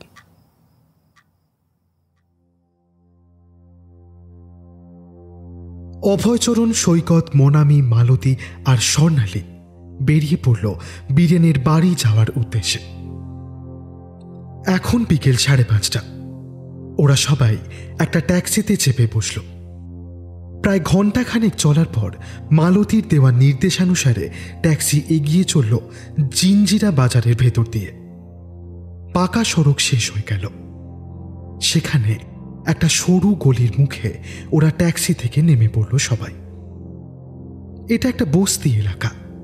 চারিদিকে ছোট ছোট ভাঙাচোরা ঘর, গা ঘিনঘিনে অপরিচ্ছন্নতা চারিধারে। তার মাঝেই ছোটাছুটি ঘুরে বেড়াচ্ছে মুরগি, কুকুর, শুয়োর এবং অর্ধনগ্ন শিশুর দল। একটি টালির ছাদযুক্ত একতলা বাড়ির সামনে দাঁড়িয়ে পড়ল মালতী। তারপর দরজায় কড়া নেড়ে বলল, বীরেন, এই বীরেন, দরজা খোলো বীরেন, দেখো তোমার সাথে কারা দেখা করতে এসেছেন। আরে কোন হে রে? একটি পুরুষ কণ্ঠের আওয়াজ শোনা গেল ভেতর থেকে। তারপরই শোনা গেল দরজা খোলার শব্দ। ওদের সামনে এসে দাঁড়ালো এক শক্তপোক্ত কালো চেহারার বিহারি যুবক, পরনে চেক কাটা লুঙ্গি আর স্যান্ডো গেঞ্জি। মালতীর উদ্দেশ্যে বলে উঠল সে, আরে মালতী, এলো কোনে? কিন্তু মালতীর কিছু বলার আগেই তার পেছন থেকে সৈকত বলে উঠল, বলছি আমরা কে, তবে তার আগে বলি যে আমরা এই পুতুলটা সম্বন্ধে জানতে এসেছি। এই বলে সে তুলে ধরল বাড়ি থেকে নিয়ে আসা মোমের পুতুলটাকে। সেটা দেখা মাত্র কেমন যেন পাংশু বর্ণ ধারণ করল বীরেনের মুখ। যেন থরথর করে কেঁপে উঠল তার গুটখার রঙের রাঙানো ঠোঁটজোড়া। আচমকা কাউকে কিছু না বলে সেই স্থান থেকে পড়ি মরি করে পালাতে উদ্যত হল সে। অমনি সৈকত তার পিছু পিছু ছুটতে লাগলো, কিন্তু বেশি দূর এগোতে পারল না বীরেন। সৈকত তাকে চাপটে ধরে ধরাশায়ী করে ফেলল। আশেপাশের ঘরবাড়ি থেকে লোক জমায়েত হয়ে গেল তাদের দুজনকে ঘিরে। অবশেষে সৈকতের গায়ের জোরের কাছে হার মানতে বাধ্য হল বীরেন। সৈকত তার গেঞ্জি ধরে হিড় হিড় করে টানতে টানতে তাকে নিয়ে গেল বাড়ির ভেতরে।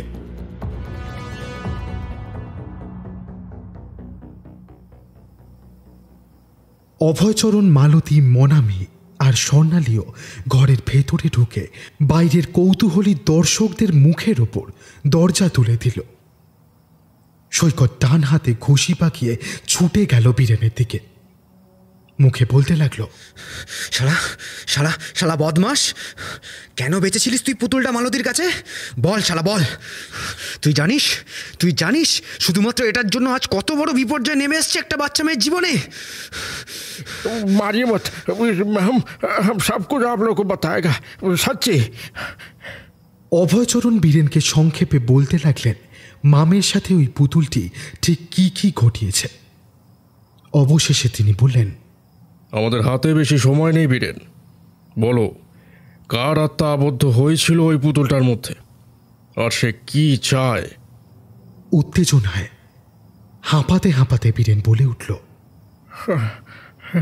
चंद्रनाथ बाबूजी, उस पुतला में चंद्रनाथ गुप्ता का आत्मा कैद है, जो अभी उस बच्ची पर भारी हो गया है।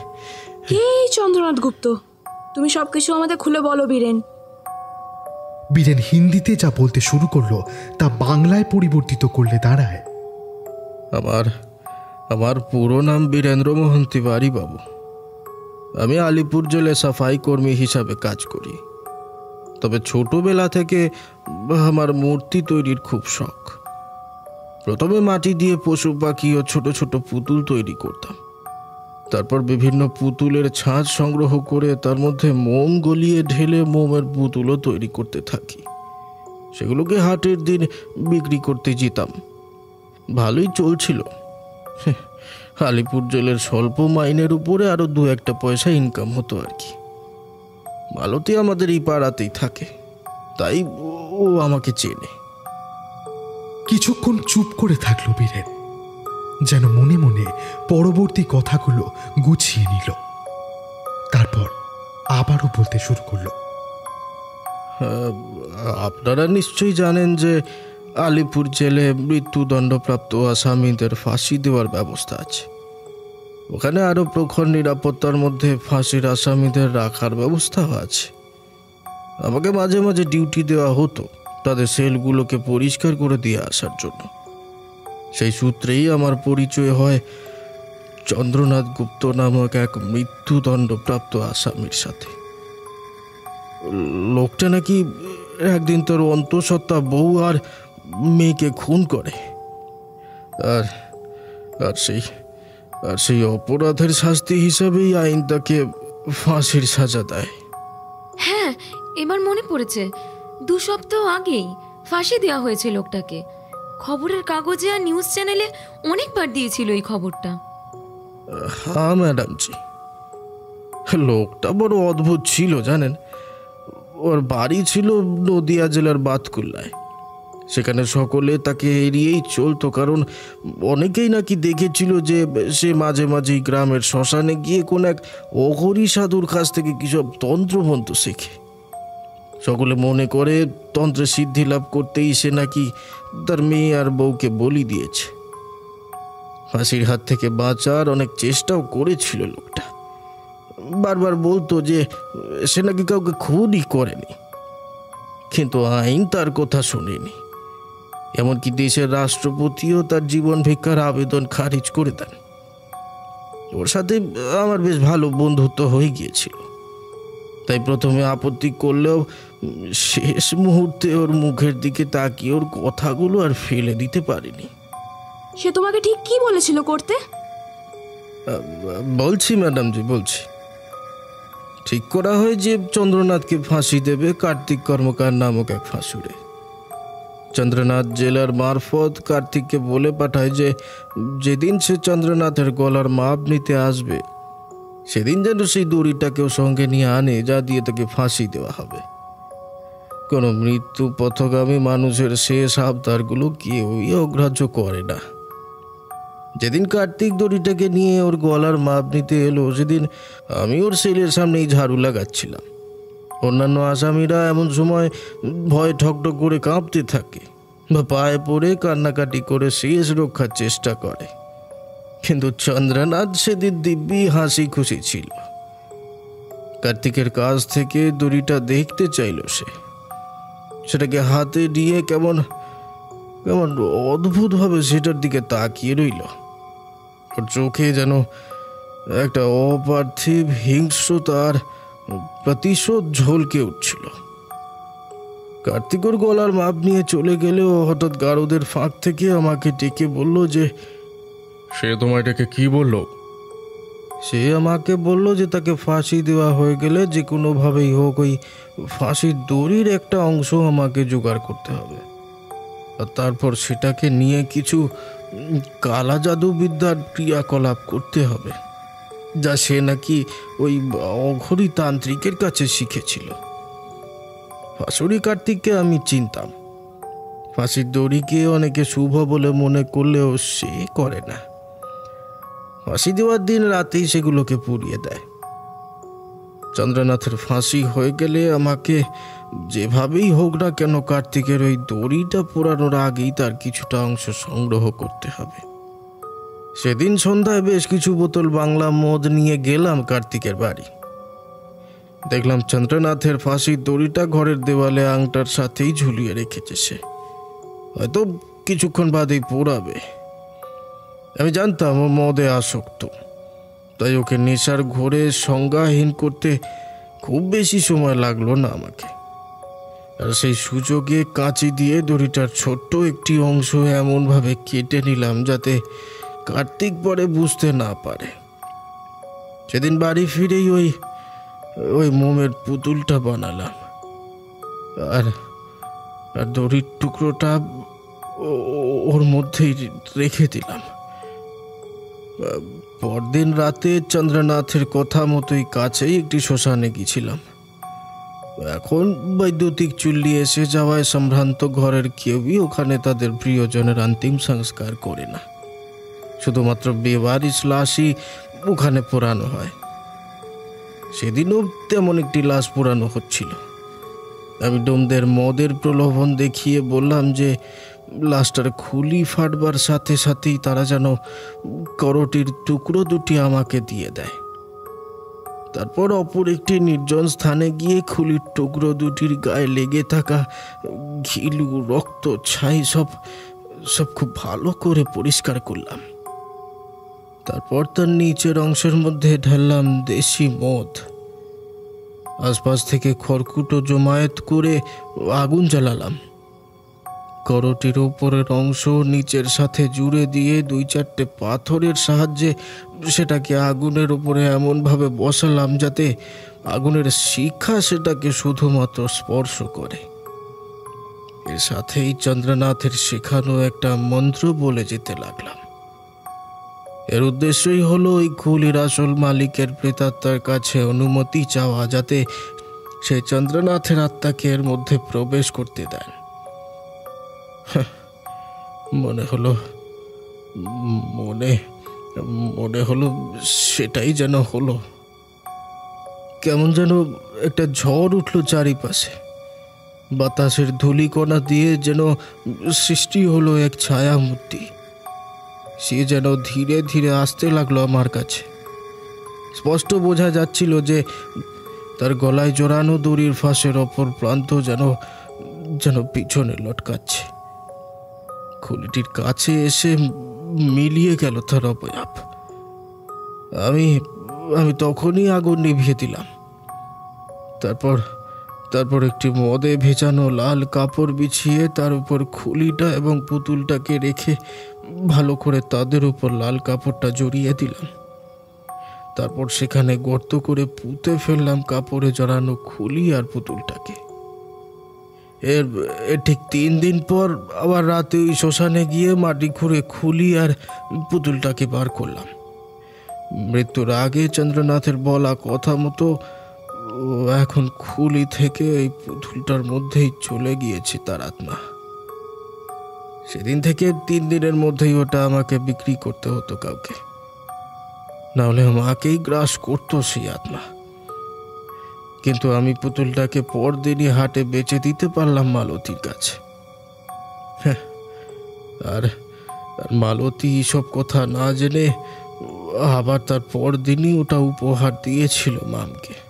তাই পুতুলটার মধ্যে চন্দ্রনাথের প্রেতাত্মা সঞ্চার হওয়ার পর একটানা 3 দিন সেটা সর্বপ্রথম সেটা মামেরই খুব কাছাকাছি থেকেছে। তাই মামি এখন এই আত্মার কবলে আছে।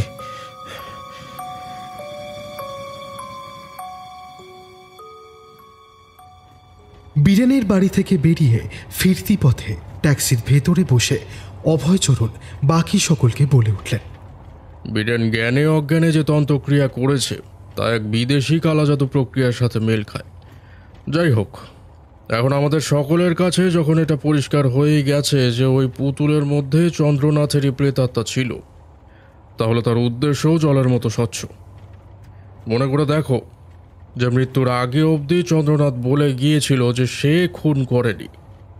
আমার বিশ্বাস সে সত্যিই খুন করেনি। অন্য কেউ ওর অন্তঃসত্ত্বা স্ত্রী এবং কন্যাকে খুন করে ওকে ফাঁসিয়েছে এবং সম্পূর্ণ বিনা দোষেই ওকে ফাঁসি কাটে ঝুলতে হয়েছে। তাই তার আত্মার এখন একটাই উদ্দেশ্য, তা হলো আসল অপরাধীকে শনাক্ত করে তাকে উপযুক্ত শাস্তি দেওয়া। এখন প্রায় রাত 11টা বাজে। আজ আর কিছুই করার কোনো অবকাশ নেই। তার মানে চন্দ্রনাথের স্ত্রী ও কন্যার আসল খুনিকে শনাক্ত করে মামকে বাঁচানোর জন্য শুধুমাত্র কালকের দিনটাই আছে। স্বর্ণালীর বুকের ভেতরটা হু হু করে যাচ্ছিল। সে একটা দীর্ঘ নিঃশ্বাস ফেলে বলল, কিন্তু যে মামলার সঠিক সুরাহা আইন এত বছর ধরেও করতে পারল না, সেটা আমরা মাত্র একদিনের মধ্যে কিভাবে করব বাবা? চিন্তা করো না মা, কাল ভোরের প্রথম ট্রেনেই আমাদের বাতকুল্লা যেতে হবে, আর এই ক্ষেত্রে মামকেও ওই স্থানে নিয়ে যেতে হবে। হারা জেতা পরের কথা, কিন্তু আমি শুধু শেষ মুহূর্ত অবধি লড়ে যেতে চাই।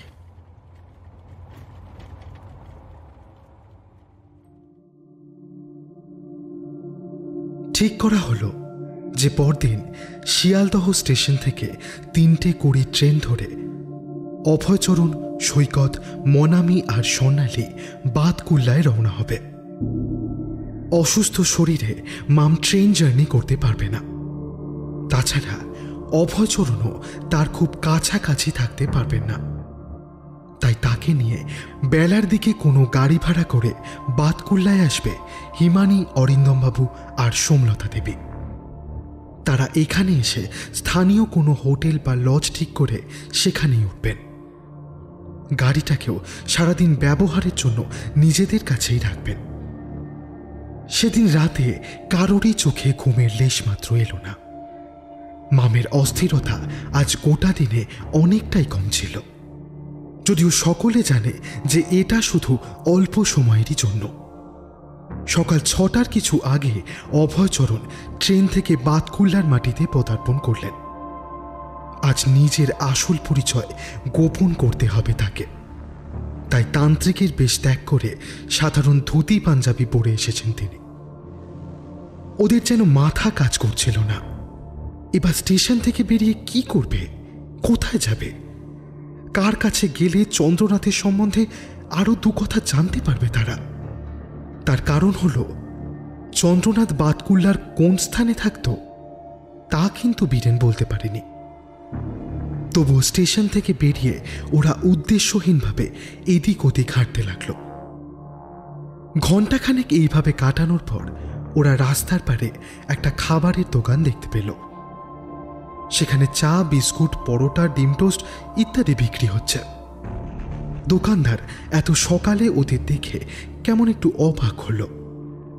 ওদের অর্ডার মতো খাবারের প্লেটগুলো ওদের হাতে ধরিয়ে দিয়ে সে মৃদু হেসে বলল, যদি কিছু মনে না করেন একটা প্রশ্ন করতে পারি? হ্যাঁ হ্যাঁ, নিশ্চয়ই, বলুন।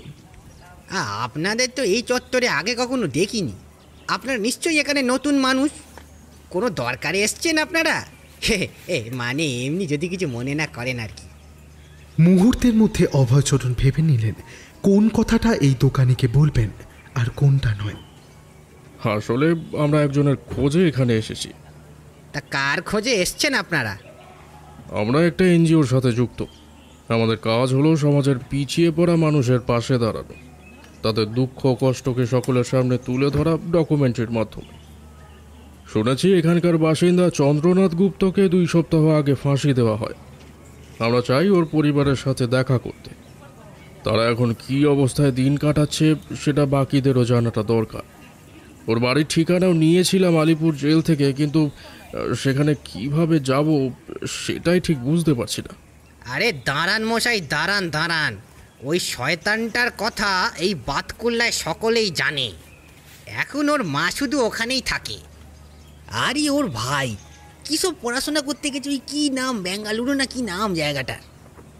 আপনারা একটা কাজ করুন, এখানে অটো বা রিক্সা নিয়ে বলুন অনামি ক্লাবের সামনে নামবো। ওই জায়গাটা সবাই চেনে, কারণ ওখানে না বিশাল বড় বড় দুর্গাপুজো হয়। ওখানে নেমে কাউকে জিজ্ঞাসা করলেই দেখিয়ে দেবে ওনার বাড়ি। দোকানদারের দাম মিটিয়ে তাকে ধন্যবাদ দিয়ে রিক্সা স্ট্যান্ডের দিকে এগিয়ে গেল ওরা। রাস্তায় যেতে যেতে হিমানি স্বর্ণালীকে ফোন করে জানালো যে তারা গাড়ি ঠিক করে মামকে নিয়ে বেরিয়ে পড়েছে।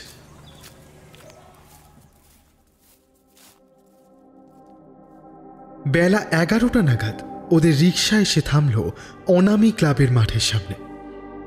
চন্দ্রনাথের বাড়ি কোনটা জিজ্ঞাসা করাতে রিক্সা চালক তাদের মাঠের একধারে অবস্থিত একটা সাদা রঙের দোতলা বাড়ির দিকে দেখিয়ে দিল। রিক্সার ভাড়া মিটিয়ে ওরা এগোতে লাগলো সেই দিকে। কেমন যেন একটা শিরশিরানি ভাব বইতে লাগলো ওদের সকলের শরীরে, কারণ এই বাড়িতেই ঘটেছে সেই নৃশংস চোরা খুন, যার জন্য ফাঁসিতে ঝুলতে হয়েছে চন্দ্রনাথকে। সে যদি অপরাধী না হয় তাহলে আসল হত্যাকারী কে? বাড়ির সামনে গিয়ে ওরা দরজায় কড়া নাড়ল। ওদের সামনে দরজা খুলে দাঁড়ালো এক তরুণ, পরনে ঢোলা ফুলহাতা শার্ট আর পাজামা। কৌতূহলী মুখে জিজ্ঞাসা করল সে, আপনারা কে? কাকে চাইছেন? সৈকত সেই তরুণকে নিজেদের পরিচয়ের সম্পর্কে ঠিক সেই কথাটাই বলল যা অভয়চরণ বলেছিলেন ওই খাবারের দোকানের লোকটাকে। সব শুনে ছেলেটা তাদের বাড়ির ভেতর আসতে বলে সিঁড়ি দিয়ে উঠে দোতলায় নিয়ে গেল। একজন বয়স্ক মহিলা বিছানায় শুয়ে বিশ্রাম নিচ্ছিলেন এবং তার দুই হাঁটুতে খুব যত্ন সহকারে রসুন তেল মালিশ করছিল হাত কাটা স্যান্ডো গেঞ্জি এবং ময়লা পাজামা পরিহিত কালো বলিষ্ঠ চেহারার আর এক মাঝবয়সী ব্যক্তি। প্রথমে দেখা তরুণটি সেই মহিলাকে অভয়চরণদের সম্বন্ধে জানালে তিনি বেশ বিব্রত বোধ করলেন, তবে ওদের ক্রমাগত অনুরোধ ফেলতে পারলেন না। ওদেরকে বসতে বললেন এবং রাজি হলেন চন্দ্রনাথের সম্বন্ধে আরও তথ্য জানাতে। তিনি বললেন, নমস্কার, আমি শৈলজা গুপ্ত। চন্দ্র ছিল আমার বড় ছেলে, আর যে আপনাদের আমার কাছে নিয়ে এলো সে আমার ছোট ছেলে ইন্দ্রনাথ। আসলে কি দিন কতক থেকে বাতের ব্যথাটা তো বেড়েছে, তাই মুকুন্দকে বললুম হাঁটুতে একটু তেল মালিশ করে দিতে। ও আমাদের বাড়ির ঠিকে কাছের লোক। আচ্ছা মুকুন্দ, তুই যা এখন, আমি এনাদের সাথে একটু কথা কয়ে নি। মুকুন্দ সকলকে প্রণাম জানিয়ে সেই স্থান থেকে প্রস্থান করল। আবারও বলতে শুরু করলেন শৈলজা দেবী। আমার স্বামী প্রিয়নাথ গুপ্ত প্রায় 10 বছর আগে গত হয়েছেন হার্টের ব্যামোতে।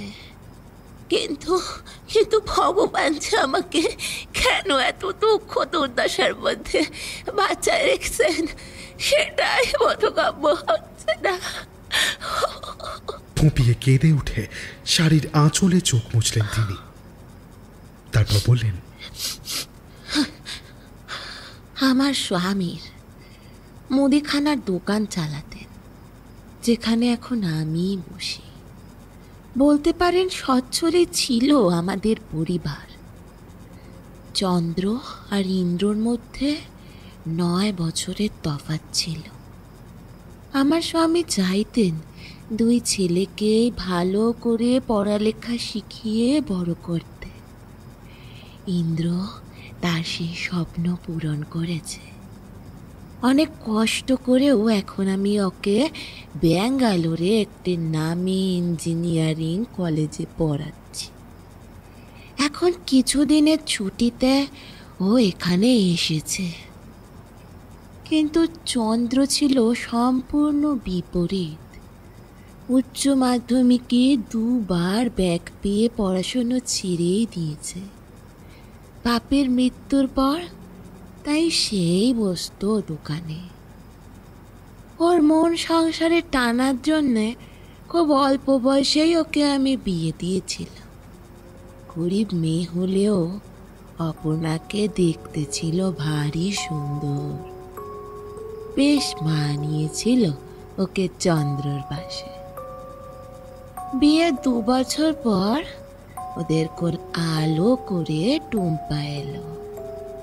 কিন্তু কিন্তু চন্দ্রর মন যেন সংসারে টিকছিল না। সে মদের নেশা ধরল, মাঝে মাঝে নেশা করে এসে খুব মারত মেয়েটারে বউটারে। ইন্দ্র তো এখানে থাকেই না, আর আমি বা মুকুন্দ ওকে কিছু বলতে গেলে আমাদেরও গায়ে হাত তুলতে যেত।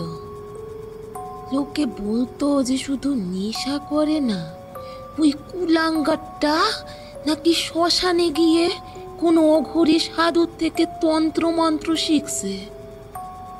পরে অবশ্য গায়ের লোকেরা রেগে গিয়ে একদিন মেরে তাড়িয়ে দেয় ওই অঘরীকে।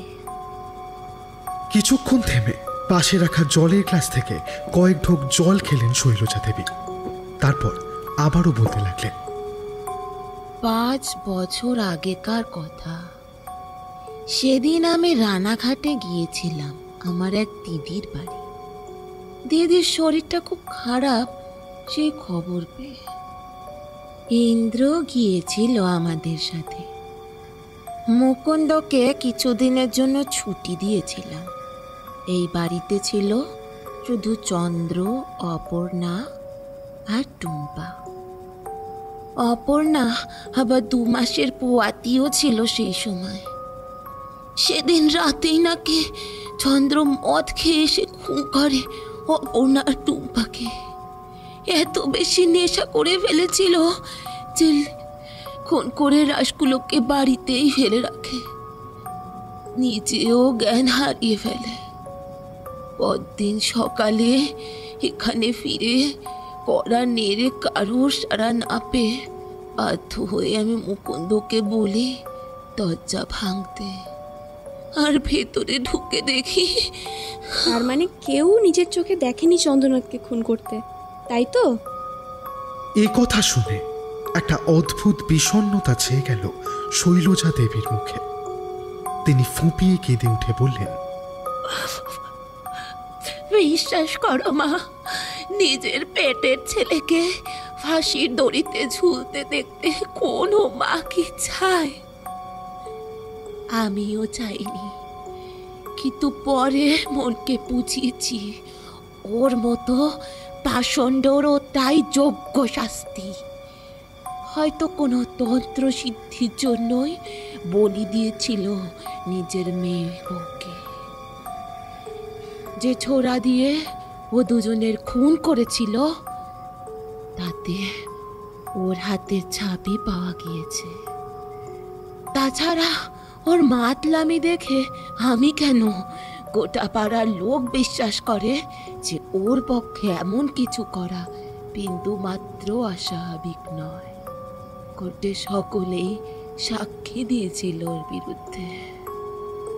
ঠিক এমনই সময় স্বর্ণালীর মোবাইলে এলো হিমানির ফোন। সেটাকে রিসিভ করতেই ওপার থেকে শোনা গেল হিমানির দুশ্চিন্তাগ্রস্ত গলার আওয়াজ। স্বর্ণ, দেখ না, বাতকুল্লায় ঢুকতেই মামের শরীরটা কেমন খারাপ হয়ে গেল। এখন গাড়ির ভেতর বসে ওর সারা শরীর কেমন একটা ঠক ঠক করে কাঁপছে। আর দেখ দেখ, জ্বরটাও অনেক বেড়ে গিয়েছে। এই মাম, এই স্বর্ণ দেখ না, মাঝে মাঝে আবার চোখ উল্টে যাচ্ছে, আর মুখ দিয়ে এখন ওই বমির বদলে কেমন একটা গেজলা বেরোচ্ছে। কি করবো রে? কি করবো বল না, আমি কিছু বুঝতে পারছি না রে। আর ও অভয়চরণ বাবুকে কিছু বলতে চাইছে। স্বর্ণালী সঙ্গে সঙ্গে ফোনটা অভয়চরণকে দিল। অভয়চরণের কানে ভেসে এলো ছোট্ট মামের কচি গলার স্বর। জেঠুমনি, সে আমাকে কানে কানে বলেছে আজকের মধ্যে তার ইচ্ছে পূরণ না করলে সে আমাকে তার সাথে নিয়ে যাবে। আচ্ছা জেঠুমনি, আমি কি আজকেই মরে যাব? এই নিষ্পাপ শিশুর কাতর কণ্ঠে করা প্রশ্নে চোখে জল চলে এলো অভয়চরণের। তিনি অস্ফুট কণ্ঠে বলে উঠলেন, না মা, তোমার কিচ্ছু হবে না, আমি তোমাকে বাঁচাবই। জেঠুমনি, তবে সে আমাকে আরো বলেছে যে শেষবারের জন্য আপনাকে একটা সাহায্য করতে চাই, কিন্তু তার জন্য আপনাকে তার সামনে দাঁড়াতে। অভয়চরণ এই বিষয়ে আরও কথা জিজ্ঞেস করতে চাইছিল মামকে, কিন্তু তার আগেই সংজ্ঞা হারিয়ে গাড়ির সিটে ঢলে পড়ল মাম। ফোনটা তার হাত থেকে পড়ে গিয়ে কেটে গেল। ওদিকে অভয়চরণ দেখলেন যে শৈলজা দেবী আর ইন্দ্রনাথ কৌতূহলী চোখে তাকিয়ে আছে তার দিকে। তাদের সাথে আর বেশি কথা না বলে তার বাড়ি থেকে বেরিয়ে এলো অভয়চরণরা। বাড়ির সদর দরজা দিয়ে বেরোনোর সময় হঠাৎ ইন্দ্রনাথ যেন চুপি সারে ডাকল তাদের।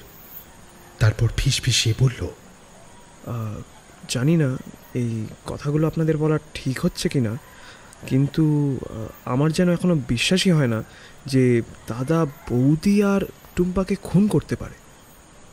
এ কথা শুনে সকলে বেশ অবাক হলো।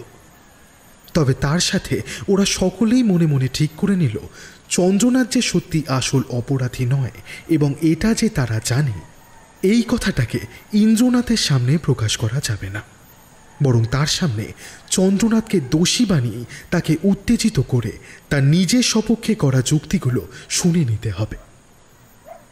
আচ্ছা, আপনার এমন মনে হওয়ার কারণ কি? আসলে ছোটবেলা থেকে দাদা আর আমি একসাথেই বড় হয়েছি। হ্যাঁ, মানছি দাদা সঙ্গদোষে নেশাখোর হয়ে উঠেছিল, পড়াশোনাও করতো না, কিন্তু ওর মনটা সত্যি খুব ভালো ছিল। নিজের অন্তরে সে সত্যিই ভালোবাসতো অপর্ণা বৌদি আর টুম্পাকে। কিন্তু সে তো নেশা করে তাদের মারধর করত। এই ধরনের দাম্পত্য কলহ আর যে কোনো পরিবারেই হয়ে থাকে, বিশেষ করে যখন স্বামীর মনে এমন সন্দেহ দানা বাঁধে যে তার স্ত্রী পরকীয়ায় লিপ্ত। কি বলতে চাইছো তুমি? সবকিছু খুলে বলো আমাদের। ওই ওপাশের নীল রঙের 3তলা বাড়িটা দেখতে পাচ্ছেন? ওখানে সায়ন্তন্দা থাকে। বড় লোকের একমাত্র ছেলে সে, দেখতেও খুব সুন্দর। এখনো বিয়ে করেনি, মা বাবাও গত হয়েছে বেশ কিছুদিন আগে। ও নিজেও একটা সরকারি স্কুলের শিক্ষক। দাদা মনে করতো বৌদির সাথে ওর প্রেমের সম্পর্ক আছে। এমনকি গ্রামের বাকি লোকও মাঝে মাঝে বৌদিকে ওর সাথে হেসে গল্প করতে দেখেছে। আর এমন তো হতেই পারে দাদা ভাবছিল যে বৌদির গর্ভের সন্তান ওর নিজের নয়, সায়ন্তন্দার। তাহলে তোমার দাদার ওই তন্ত্র সাধনার কথা আর তোমার মা এইসব কথা আমাদের কাছে লুকিয়ে বা গেলেন কেন? ওই তান্ত্রিকের সাথে দাদা মিশত, এই কথা ঠিক, কিন্তু আপনিই বলুন, যদি সে বলি দিতেই চাইতো তান্ত্রিকের কথা মতন, তাহলে সে নিশ্চয়ই সেই সময় এত মদ্যপান করতো না। ওদেরকে খুন করে লাশগুলো আর ছোড়াটাকে নিশ্চয়ই নিজের ঘরে ফেলে রাখতো না ওইভাবে। আর মা হয়তো এসব কথা চেপে গেলেন নেহাত চক্ষু লজ্জার খাতিরে, নিজের মৃত বৌমার চরিত্রে আঙুল উঠবে ভেবে। কিন্তু এমনও তো সম্ভব যে অপর্ণার পরকীয়ার সম্পর্ক আছে, সেই আগেই তাকে খুন করেছে চন্দ্রনাথ।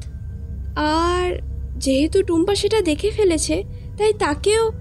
স্বর্ণালীর কথা শেষ হওয়ার আগেই ইন্দ্রনাথ বলে উঠল, আমার মনে কিন্তু অন্য ধারণা আছে। সেই সময় আমি এই বাড়িতেই থাকতাম। একদিন কি যেন একটা কাজে পুকুর পাড়ে গিয়েছি। দূর থেকে দেখলাম বৌদি আর সায়ন্তনদাকে কি যেন একটা বিষয় নিয়ে খুব কথা কাটাকাটি হচ্ছিল ওদের দুজনের মধ্যে। দুজনেই যেন একেবারে মারমুখী হয়ে উঠেছিল। তারপরেই দেখলাম দুজনে রাগারাগি করে একে অপরের দিক থেকে মুখ ফিরিয়ে নিয়ে চলে গেল। আসলে আমার মনে হয় এতদিন ধরে বৌদি দাদার হাজার মার খেয়েও সায়ন্তনদার সাথে নিজের সম্পর্কের কথা অস্বীকার করেছে। হয়তো সেদিন সায়ন্তনদাকে বলেছিল যে সে আর পারছে না, তাকে যেন আমাদের বাড়ি থেকে নিয়ে গিয়ে নিজের কাছে রাখে। যে সায়ন্তনদা এবার রাজি না হলে হয়তো বৌদি বলেছিল যে সে এবার নিজের মুখে সব কথা ফাঁস করে দেবে, যে তার গর্ভের সন্তান সত্যিই সায়ন্তনদার। তাই হয়তো সায়ন্তনদাই।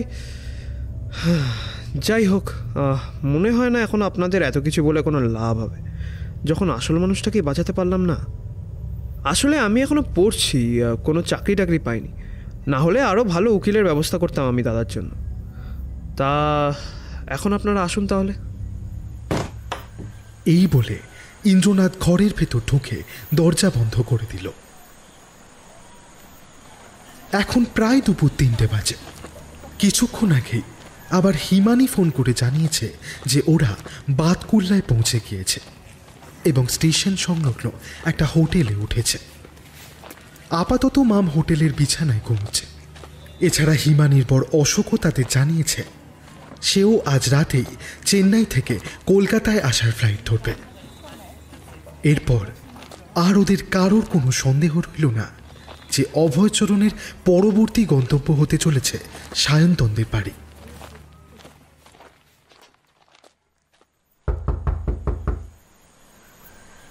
সেই বাড়ির সদর দরজায় কড়াঘাত করতে স্বয়ং সায়ন্তন এসে দরজা খুলল।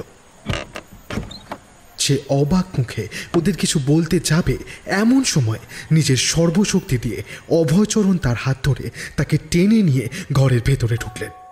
আরে কি হচ্ছেটা কি? কি আপনারা এভাবে ঘরে ঢুকে পড়লেন কেন? চিৎকার করে উঠল সায়ন্তন। অভয়চরণের ইশারায় সৈকত ভেতর থেকে বাড়ির দরজা বন্ধ করে দিল। মিথ্যে কথা বলেনি ইন্দ্রনাথ। সায়ন্তনের চেহারা একেবারে রাজপুত্রের মতোই। সকলকে অবাক করে অভয়চরণ পরনের পাঞ্জাবির পকেট থেকে বের করলেন একটি রুদ্রাক্ষের মালা। তারপর সেটাকে ধরে নিজের হাত প্রসারিত করলেন সায়ন্তনের দিকে। মনে মনে বলতে লাগলেন একটি গোপন মন্ত্র, যার কাজ হলো অপর কোনো মানুষকে সম্মোহন করে তার মনের গভীর থেকে সত্যি কথা বার করা। কেমন যেন একটা ঝড়ের সৃষ্টি হলো সেই ঘরের ভেতর। জানলার পাল্লাগুলো সশব্দে খোলা পড়া করতে লাগলো। সেই তীব্র হাওয়ার দাপটে যেন ছিটকে গিয়ে পেছনের দেওয়ালের সাথে সেঁটে গেল সায়ন্তনের মতো লম্বা চওড়া বলিষ্ঠ শরীরের যুবক। অভয়চরণের হাতের রুদ্রাক্ষের দিকে তাকিয়ে থাকতে থাকতেই যেন বন্ধ হয়ে এলো তার দুই চোখ। তুমি কি অপর্ণা বলে কাউকে চিনতে সায়ন্তন? চোখ বন্ধ রেখেই কেমন যেন যান্ত্রিক কণ্ঠস্বরে সায়ন্তন উত্তর দিল, হ্যাঁ চিনতাম। তোমার সাথে তার সম্পর্ক কি ছিল? সে আমাকে নিজের ভাইয়ের চোখে দেখত। সেই হিসেবেই আমার সাথে মাঝে মাঝে গল্প গুজব এবং হাসি ঠাট্টাও করত। কিন্তু আমি তাকে অন্য চোখে দেখতাম, মনে মনে তাকে কামনা করতাম, ভালোবাসতাম। যদি তাই হয় তাহলে অপর্ণার গর্ভের সন্তান কার ছিল? তুমি কি কখনো তাকে জোর করেও? না, কখনোই না। অপর্ণার ইচ্ছার বিরুদ্ধে আমি কখনো কিছুই করিনি। ওর গর্ভে ওর স্বামী চন্দ্রনাথের সন্তানই ছিল। সেদিন পুকুর পাড়ে তোমাদের মধ্যে কি নিয়ে বচসা হয়েছিল? সেদিন আর থাকতে পারিনি আমি। অপর্ণাকে জানিয়ে দিয়েছিলাম নিজের মনের কথা। সেটা শুনেই খুব রেগে যায় সে, এবং আমাদের মধ্যে ঝগড়া সৃষ্টি হয়। এটা শুনে আবার সকলে যেন আকাশ থেকে পড়ল। তারা বুঝতে পারল যে ইন্দ্রনাথের অনুমান কতটা ভুল ছিল। এবার মোক্ষম প্রশ্নটা করলেন অভয়চরণ, তুমি কি অপর্ণা টুম্পাকে খুন করেছো সায়ন্তন? না, কখনোই না। তাহলে তোমার কি মনে হয় কে খুন করতে পারে তাদের দুজনকে? চন্দ্রনাথ? আমি জানি না। এটা বলেই কেমন যেন শিথিল হয়ে গিয়ে মেঝেতে ঢলে পড়ল সায়ন্তন। ওরা সকলে চূড়ান্ত আশাহত হল, কারণ এই অবস্থায় সায়ন্তন সত্যি কথাই বলছে। তার মানে অপর্ণা আর টুম্পার হত্যাকারী অন্য কেউ। কিছুক্ষণ পরেই ওর জ্ঞান ফিরে আসবে। এখানে থাকার আর কোনো প্রয়োজন নেই আমাদের। এই বলে সেই বাড়ির দরজা খুলে বেরিয়ে গেলেন অভয়চরণ। তাকে অনুসরণ করল বাকিরাও।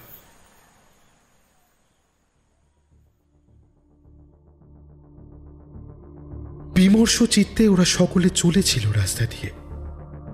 তার মানে কি সত্যিই তারা অপর্ণা আর টুম্পার আসল হত্যাকারীকে খুঁজে বার করতে পারবে না? সত্যি কি কালকের সূর্য দেখতে পাবে না মাম? এর আগে কখনো নিজেকে এত বিচলিত বলে মনে হয়নি অভয়চরণের। বাইরে সন্ধ্যার অন্ধকার ঘনিয়েছে। ঘড়ি বলছে এখন বাজে 6:30। অর্থাৎ আর মাত্র 5.5 ঘন্টা তাদের হাতে রয়েছে আসল অপরাধীকে শনাক্ত করে মামকে চন্দ্রনাথের প্রেতাত্মার হাত থেকে মুক্ত করতে। হঠাৎ অভয়চরণের মনে পড়ে গেল যে মামের বলা কথা মতো ওই প্রেতাত্মাই তাকে একটি শেষ সাহায্য করতে চায় এবং তার জন্য তাকে সশরীরে মামের সামনে দাঁড়াতে হবে। কি সাহায্য করতে চায় ওই প্রেতাত্মা? সেটা দিয়ে কি মামকে বাঁচানো যাবে? না, তার নিজের দম বন্ধ হয়ে আসুক না কেন, নিজের মৃত্যু অবধি হোক না কেন, তাকে মামের সামনে গিয়ে দাঁড়াতেই হবে। মনে মনে এমন দৃঢ় সংকল্প করে অভয়চরণ এগিয়ে যেতে লাগলো সেই হোটেলের দিকে, যেখানে হিমানিরা মামকে নিয়ে উঠেছে। হিমানিরা মামকে নিয়ে যে হোটেলে উঠেছে, রিক্সা করে সেদিকেই চলেছিল ওরা সকলে। হঠাৎ পাশে বসা সৈকতের উদ্দেশ্যে অভয়চরণ বললেন, আজ রাত ঠিক 10টা নাগাদ আমাদের এখানকার স্থানীয় কোনো শ্মশান ভূমিতে যেতে হবে। সেখানে গিয়ে একটি বিশেষ পূজা করতে হবে আমায়। মামকেও নিয়ে আসতে হবে সেই স্থানে। তাহলেই চন্দ্রনাথের আত্মা আমাকে কি শেষ সাহায্য করতে চায় সেটা আমি বুঝতে পারবো। কিন্তু আপনার কাছাকাছি মামকে আনলেই তো। আশা করি সেই বিপত্তি থেকে পরিত্রাণ পাওয়ার ব্যবস্থা আমি করতে পারবো। শোনো, তোমরা ঠিক রাত 10টার সময় মামকে শ্মশানে নিয়ে আসার প্রস্তুতি নাও। মনে রাখবে, আজকের দিনের এক একটি মুহূর্ত মামের জীবনের জন্য গুরুত্বপূর্ণ, তাই একেবারেই দেরি করবে না। সেই হোটেলটার কাছেই চলে এসেছিল ওদের রিক্সা দুটো। সকলে নেমে গেল, অভয়চরণ নামলেন না। তিনি রিক্সা চালককে বললেন, বলছি এখানে যেদিকে বাজারটা আছে আমাকে সেই দিকে নিয়ে চলো। বেশ কয়েকটা জিনিস কেনার দরকার আছে আমার। অভয়চরণকে বিদায় জানিয়ে বাকি সকলে দুরু দুরু বুকে এগিয়ে গেল হোটেলের দিকে।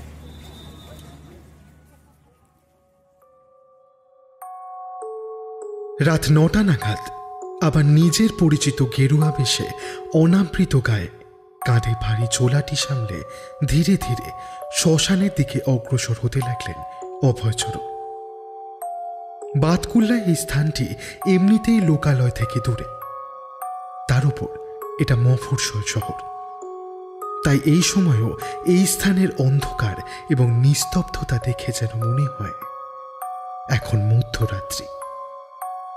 কিছুক্ষণ আগে হিমানি ফোন করেছিল অভয়চরণকে। তাকে উন্মাদের ভঙ্গিতে জানিয়েছিল যে হয়তো সত্যিই মামের শেষ সময় উপস্থিত। মামের শরীরের বিভিন্ন অঙ্গগুলো যেন বেঁকে যাচ্ছে। মাঝে মাঝে সে বলছে কেউ যেন কোনো অদৃশ্য দড়ির ফাঁস তার গলায় পরিয়ে ধীরে ধীরে রুদ্ধ করতে চাইছে তার শ্বাস প্রশ্বাস। নাইলনের টুকরো সহ বমির সাথে এখন তার শরীর থেকে চাপ চাপ রক্ত বেরোচ্ছে। কিছুক্ষণ আগেই অজ্ঞান হয়ে গিয়েছে মাম। অর্থাৎ শেষ মুহূর্তে আরো ভয়ানক হয়ে উঠেছে এই প্রেতাত্মা। এত কিছু শুনেও বিন্দুমাত্র বিচলিত হননি অভয়চরণ। তিনি শুধু একটি কথাই হিমানিকে বলেছেন, যে তার কথা মতো তারা যেন ঠিক সময়ে মামকে নিয়ে শ্মশানে চলে আসে। তাকে একবার শেষ চেষ্টা করে দেখতেই হবে। এর জন্য একটি অত্যাধিক ভয়ঙ্কর সাধনা তিনি করতে চলেছেন, যার নাম হল বেতাল সাধনা। বেতাল হলেন দেবাদিদেব মহাদেবের অজ্ঞাধীন বাহক। তার শক্তি ডাকিনী হাকিনী ভূতপ্রেত বা পিশাচের থেকে আরো অনেক বেশি। সাধারণ অবস্থায় অভয়চরণ নিজে মামের সংস্পর্শে আসতে পারছেন না, কারণ তার ভেতরে থাকা শুভ শক্তি কোনো অপশক্তির ছায়ায় আসতে বিরোধিতা করছে। কিন্তু বেতাল কোনো অপশক্তি নয়। তাই অভয়চরণের বিশ্বাস এই বেতালই তাকে মামের ওপর বিস্তারিত চন্দ্রনাথের প্রেতাত্মার হানিকারক প্রভাব থেকে রক্ষা করবে। শুধুমাত্র সেই গুরুত্বপূর্ণ সূত্রগুলি ওই প্রেতাত্মার কাছ থেকে তার কাছে পৌঁছে দেবে, যা দিয়ে হয়তো তিনি আসল হত্যাকারীকে শনাক্ত করতে পারবেন। শ্মশান সংলগ্ন একটি ভাঙা শিব মন্দির আছে। বহুদিন থেকে বোধহয় এটা পরিত্যক্ত। ঘন বন জঙ্গল এবং আগাছার ভিড় চারিপাশে। সেই মন্দিরে ঢুকে সাপখোপের বিন্দুমাত্র ভয় না পেয়ে প্রথমে পরম ভক্তিভরে শিব পুজো সারলেন অভয়চরণ। একজন বৌদ্ধ তান্ত্রিক হওয়া সত্ত্বেও তিনি শিবের পুজোয় পারদর্শী, কারণ শিবের ভৈরব বা মহাকাল রূপের পূজার উপাচার হিন্দু তথা বৌদ্ধ দুটি ধর্মেই উল্লেখিত। এরপর মন্দিরের বাইরে এসে সামনের একটি স্থান পরিষ্কার করে নিজের চারিধারে মন্ত্রপুত সর্ষের দানা বিছিয়ে দিয়ে একটি সুরক্ষা বলয় আঁকলেন তিনি। নিজের একপাশে একটি ত্রিকোণাকৃতির হোমকুণ্ড স্থাপন করলেন এবং ঠিক তার পাশেই মাটির উপর বিছিয়ে দিলেন কিঞ্চিত শুকনো খড়। এক হাতে রুদ্রাক্ষের মালা নিয়ে বেতাল মন্ত্র জপ করতে লাগলেন তিনি। অন্য হাতে মাসকলাই ডালের দানা নিয়ে আহুতি দিতে লাগলেন হোমকুণ্ডে।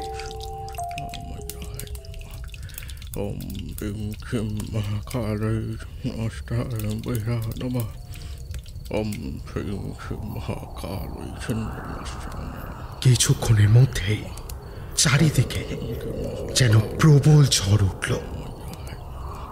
শ্মশান ভূমির সকল ধুলো এবং গাছের শুকনো পাতা যেন পাক খেয়ে উঠতে লাগলো চারিধারে। আকাশে ছলকে উঠল বজ্রবিদ্যুৎ। কিন্তু আশ্চর্যের বিষয় হলো সে সুরক্ষা বলয়ের ভেতর সবকিছুই যেন শান্ত নিরুদ্বিগ্নই রয়ে গেল। হোমকুণ্ডের আগুন নেভালেন অভয়চরণ, তবে মন্ত্র জপ করা বন্ধ করলেন না তিনি। এখন তিনি কলাইয়ের দানাগুলোকে ছুঁড়ে ফেলতে লাগলেন শুকনো খড় বিছানো স্থানে। ঠিক সেই মুহূর্তে শ্মশানের বিভিন্ন স্থান থেকে যেন তীব্র চিৎকার শোনা গেল। তার যেন মনে হল শ্মশানে উপস্থিত সকল প্রেতাত্মারা সারি সারি জ্বলন্ত চোখ মেলে চেয়ে আছে তার দিকে, যেন তারা চিৎকার করে বলছে, বন্ধ কর, বন্ধ কর তোর সাধনা, বন্ধ কর, বন্ধ কর। ঠিক এমন সময় কলাইয়ের দানাগুলি খড়ের ওপর পড়তেই দপ করে আগুন জ্বলে উঠল সেই স্থানে। ধীরে ধীরে সেই আগুন এক বৃহদাকার পুরুষের রূপ নিতে থাকল। বেতালকে সাষ্টাঙ্গে প্রণাম করে তার জ্বলন্ত চরণে ধুতরার মালা এবং পঞ্চমেভ অর্পণ করলেন অভয়চরণ। সাথে সাথে বললেন, হে সর্বশক্তিমান বেতাল, এসো, এসো বিরাজ করো আমার চোখে, এসো বিরাজ করো আমার চোখে, এসো। ঠিক সেই সময় অদূরে শোনা গেল গাড়ির শব্দ। কিছুক্ষণ পরেই দেখা গেল মামকে পাঁজা কোলা করে নিয়ে আসছে হিমানি, সাথে স্বর্ণালী, সৈকত, মনামি, অরিন্দম বাবু এবং সোমলতা দেবী। অভয়চরণের কাছে এসে তারা বেতালের অগ্নি নির্মিত শরীর দেখে শিউরে উঠল। অভয়চরণের ইশারা অনুযায়ী তারা মামের অচৈতন্য শরীরটা সুরক্ষা বলয়ের ঠিক বাইরে রেখেই যে যতটা পারল সেই স্থান থেকে পিছিয়ে গেল। ওদের সকলের চোখের সামনে মামের শরীরটা যেন ধীরে ধীরে হাওয়ায় ভাসতে ভাসতে ওপরে উঠতে লাগলো। মাটি থেকে কয়েক হাত ওপরে উঠে তার দেহ যেন চক্রাকারে ঘুরতে লাগলো শূন্যে। ওরা সকলেই দেখতে পেল যে মাম বাতাসের ওপর শুয়ে থাকলেও একটি কালো অবয়ব যেন ধীরে ধীরে উঠে বসল তার বুকের ওপর থেকে। কিন্তু এ কি?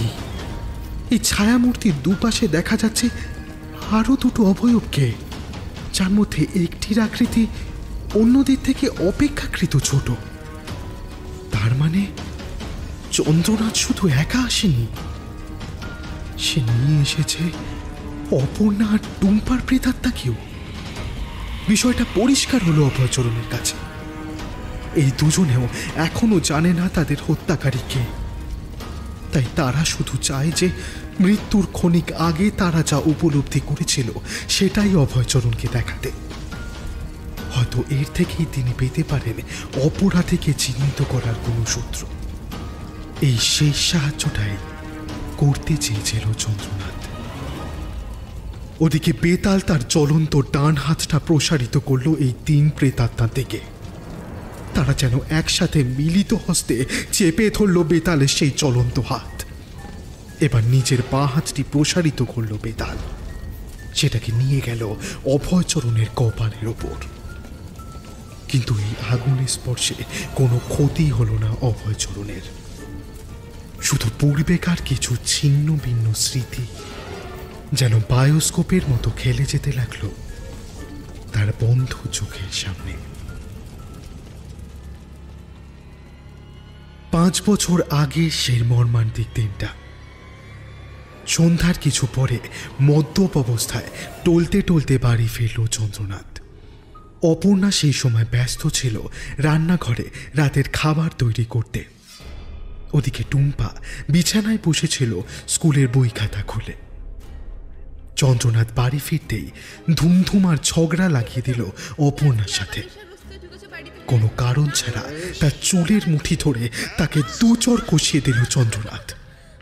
টুম্পা বিছানা থেকে নেমে বাবার হাতে মায়ের লাঞ্ছিত হওয়ার দৃশ্য দেখে ফুঁপিয়ে কেঁদে উঠল। এতদিন ধরে স্বামীর অত্যাচার সহ্য করে এই প্রথমবার তীব্র প্রতিবাদ করে উঠল অপর্ণা। সেও চিৎকার করে ছুটে এলো চন্দ্রনাথের কাছে। তারপর তার গালেও সপাটে কষিয়ে দিল 1 চড়। নেশাগ্রস্ত চন্দ্রনাথ বেশ অবাক হয়ে আবার তেড়ে যেতে উদ্যত হল অপর্ণার দিকে, কিন্তু পারল না। অত্যাধিক নেশার চোটে সে সংজ্ঞাহীন অবস্থায় এলিয়ে পড়ল বিছানার ওপর। অপর্ণা টুম্পাকে বুকে জড়িয়ে ধরে বলল, কাঁদিস না মা, কাঁদিস না। আজকে রাতটা শুধু অপেক্ষা কর। তো ঠাকুমা কালকে রান্নাঘাট থেকে ফিরে আসো, তারপর তোকে নিয়ে আমি এখান থেকে চলে যাব তো দিদা দাদুর কাছে। আর কখনো ফিরে আসবো না এখানে। ঠিক তখনই বাড়ির দরজার বাইরে থেকে এলো কড়া খাতের শব্দ। এই সময় কে এলো বাড়িতে এই ভেবে বেশ অবাকই হলো অপর্ণা। অনেকবার জিজ্ঞাসা করেও কোনো উত্তর পেল না সে। শুধু কড়া খাতের শব্দ হয়েই চলল।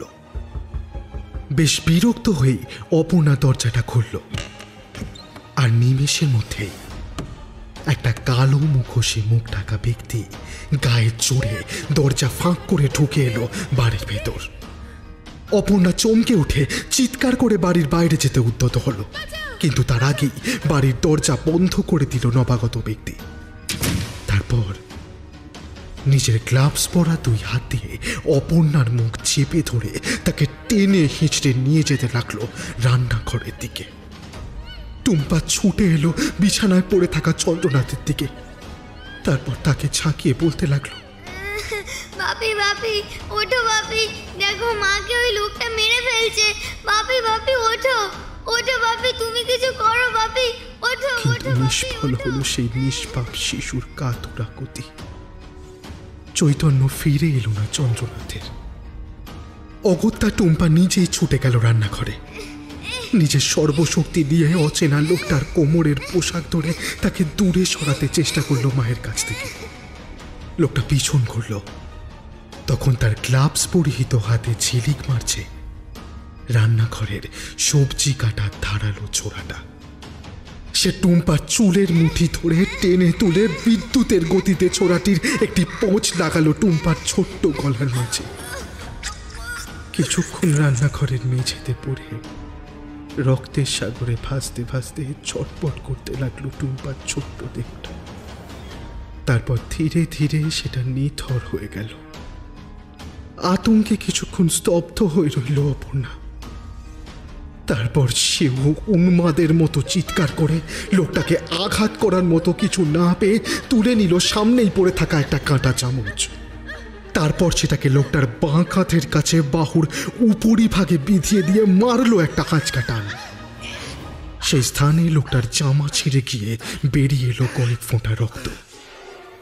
লোকটা ব্যথায় চিৎকার করে উঠল, শালি হারামজাদি, হ্যাঁ বার বেড়েছিস না তুই? এই বলে ধাক্কা মেরে দূরে ঠেলে দিল অপর্ণাকে। রান্নাঘরের দেওয়ালে মাথা ঠুকে যাওয়ায় চিৎকার করে উঠল অপর্ণা। সেই সুযোগটাই নিল লোকটা। সে টুম্পার মতো একই কায়দায় এবার ছোড়াটি চালালো অপর্ণার গলায়। কিছুক্ষণের মধ্যেই মৃত মেয়ের পাশে পড়ে রইল মায়েরও রক্তাক্ত মৃতদেহ। সেই খুনি আগন্তুক যেন পরিকল্পনা করে এসেছিল চন্দ্রনাথকে ফাঁসানোর। সে দ্রুতই অদূরে পড়ে থাকা নিজের রক্তে লাগা কাঁটা চামচটাকে মেঝে থেকে তুলে নিয়ে নিজের পকেটে চালান করল। এবার একটি রুমাল পার করে ভালো করে পরিষ্কার করে দিল চামচটি পড়ে থাকার স্থানটিকে, যাতে এই ঘরে তার নিজের রক্তের কোনো চিহ্ন না পাওয়া যায়। এরপর সেই রুমালটিকে সে শক্ত করে বেঁধে ফেলল নিজের বাঁ হাতের ওই আহত স্থানে, যাতে সেখান থেকেও তার নিজের রক্ত গড়িয়ে এই বাড়ির কোথাও না পড়তে পারে। তারপর অপর্ণা আর টুম্পার রক্তে রাঙানো ছোড়াটি গ্লাভস পরিহিত হাতে ধরে সে ধীরে ধীরে এগিয়ে এলো বিছানায় শায়িত সংজ্ঞাহীন চন্দ্রনাথের কাছে। তারপর ছোড়াটির হাতলটি খুব নিখুঁতভাবে সে রাখল অচৈতন্য চন্দ্রনাথের হাতের ভেতর এবং নিজের গ্লাভস পরা হাত দিয়ে চন্দ্রনাথের হাতের তালু এবং আঙুলগুলিকেও ভালো করে রগড়াতে লাগলো ছোড়াটির হাতলটির সাথে, যাতে সেটার গায়ে চন্দ্রনাথের হাতের ছাপ পাওয়া যায়। সেটা করা হয়ে গেলে ছোড়াটিকে চন্দ্রনাথের হাতের কাছে বিছানায় রেখে সে চলে গেল বাড়ির ছাদের ওপর। সেখান থেকে বাড়ির পেছনের পাইপ বেয়ে সে নিচে নেমে গেল, যাতে পরদিন সদর দরজা ভেতর থেকে বন্ধ দেখে সকলে এটা ভাবে যে অপরাধী ঘরের মধ্যেই আছে।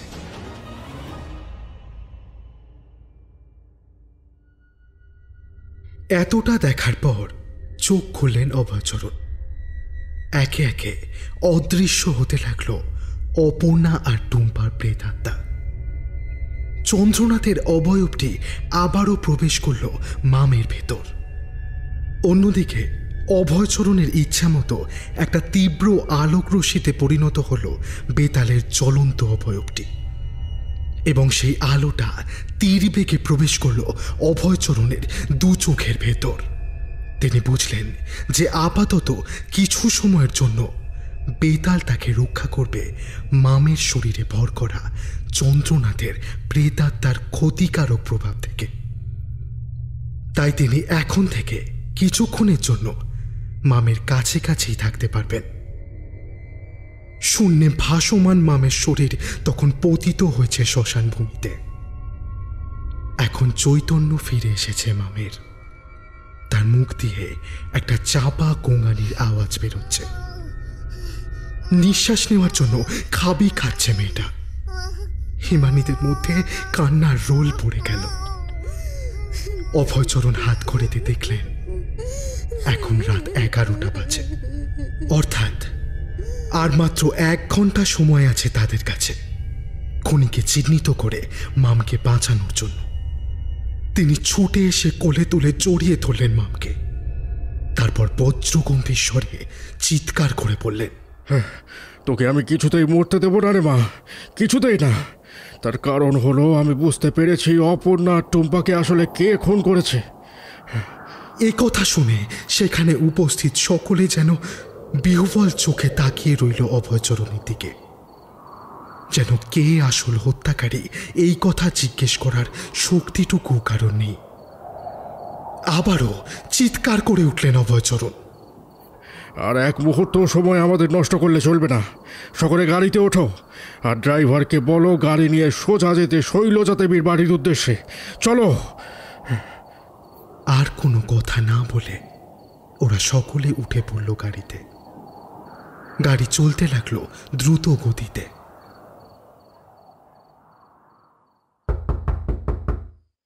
শেষমেশ ওরা যখন শৈলজা দেবীর বাড়ির দরজায় কড়া নাড়ল, তখন সময় রাত 11টা 20। অর্থাৎ আর মাত্র 40 মিনিট বাকি।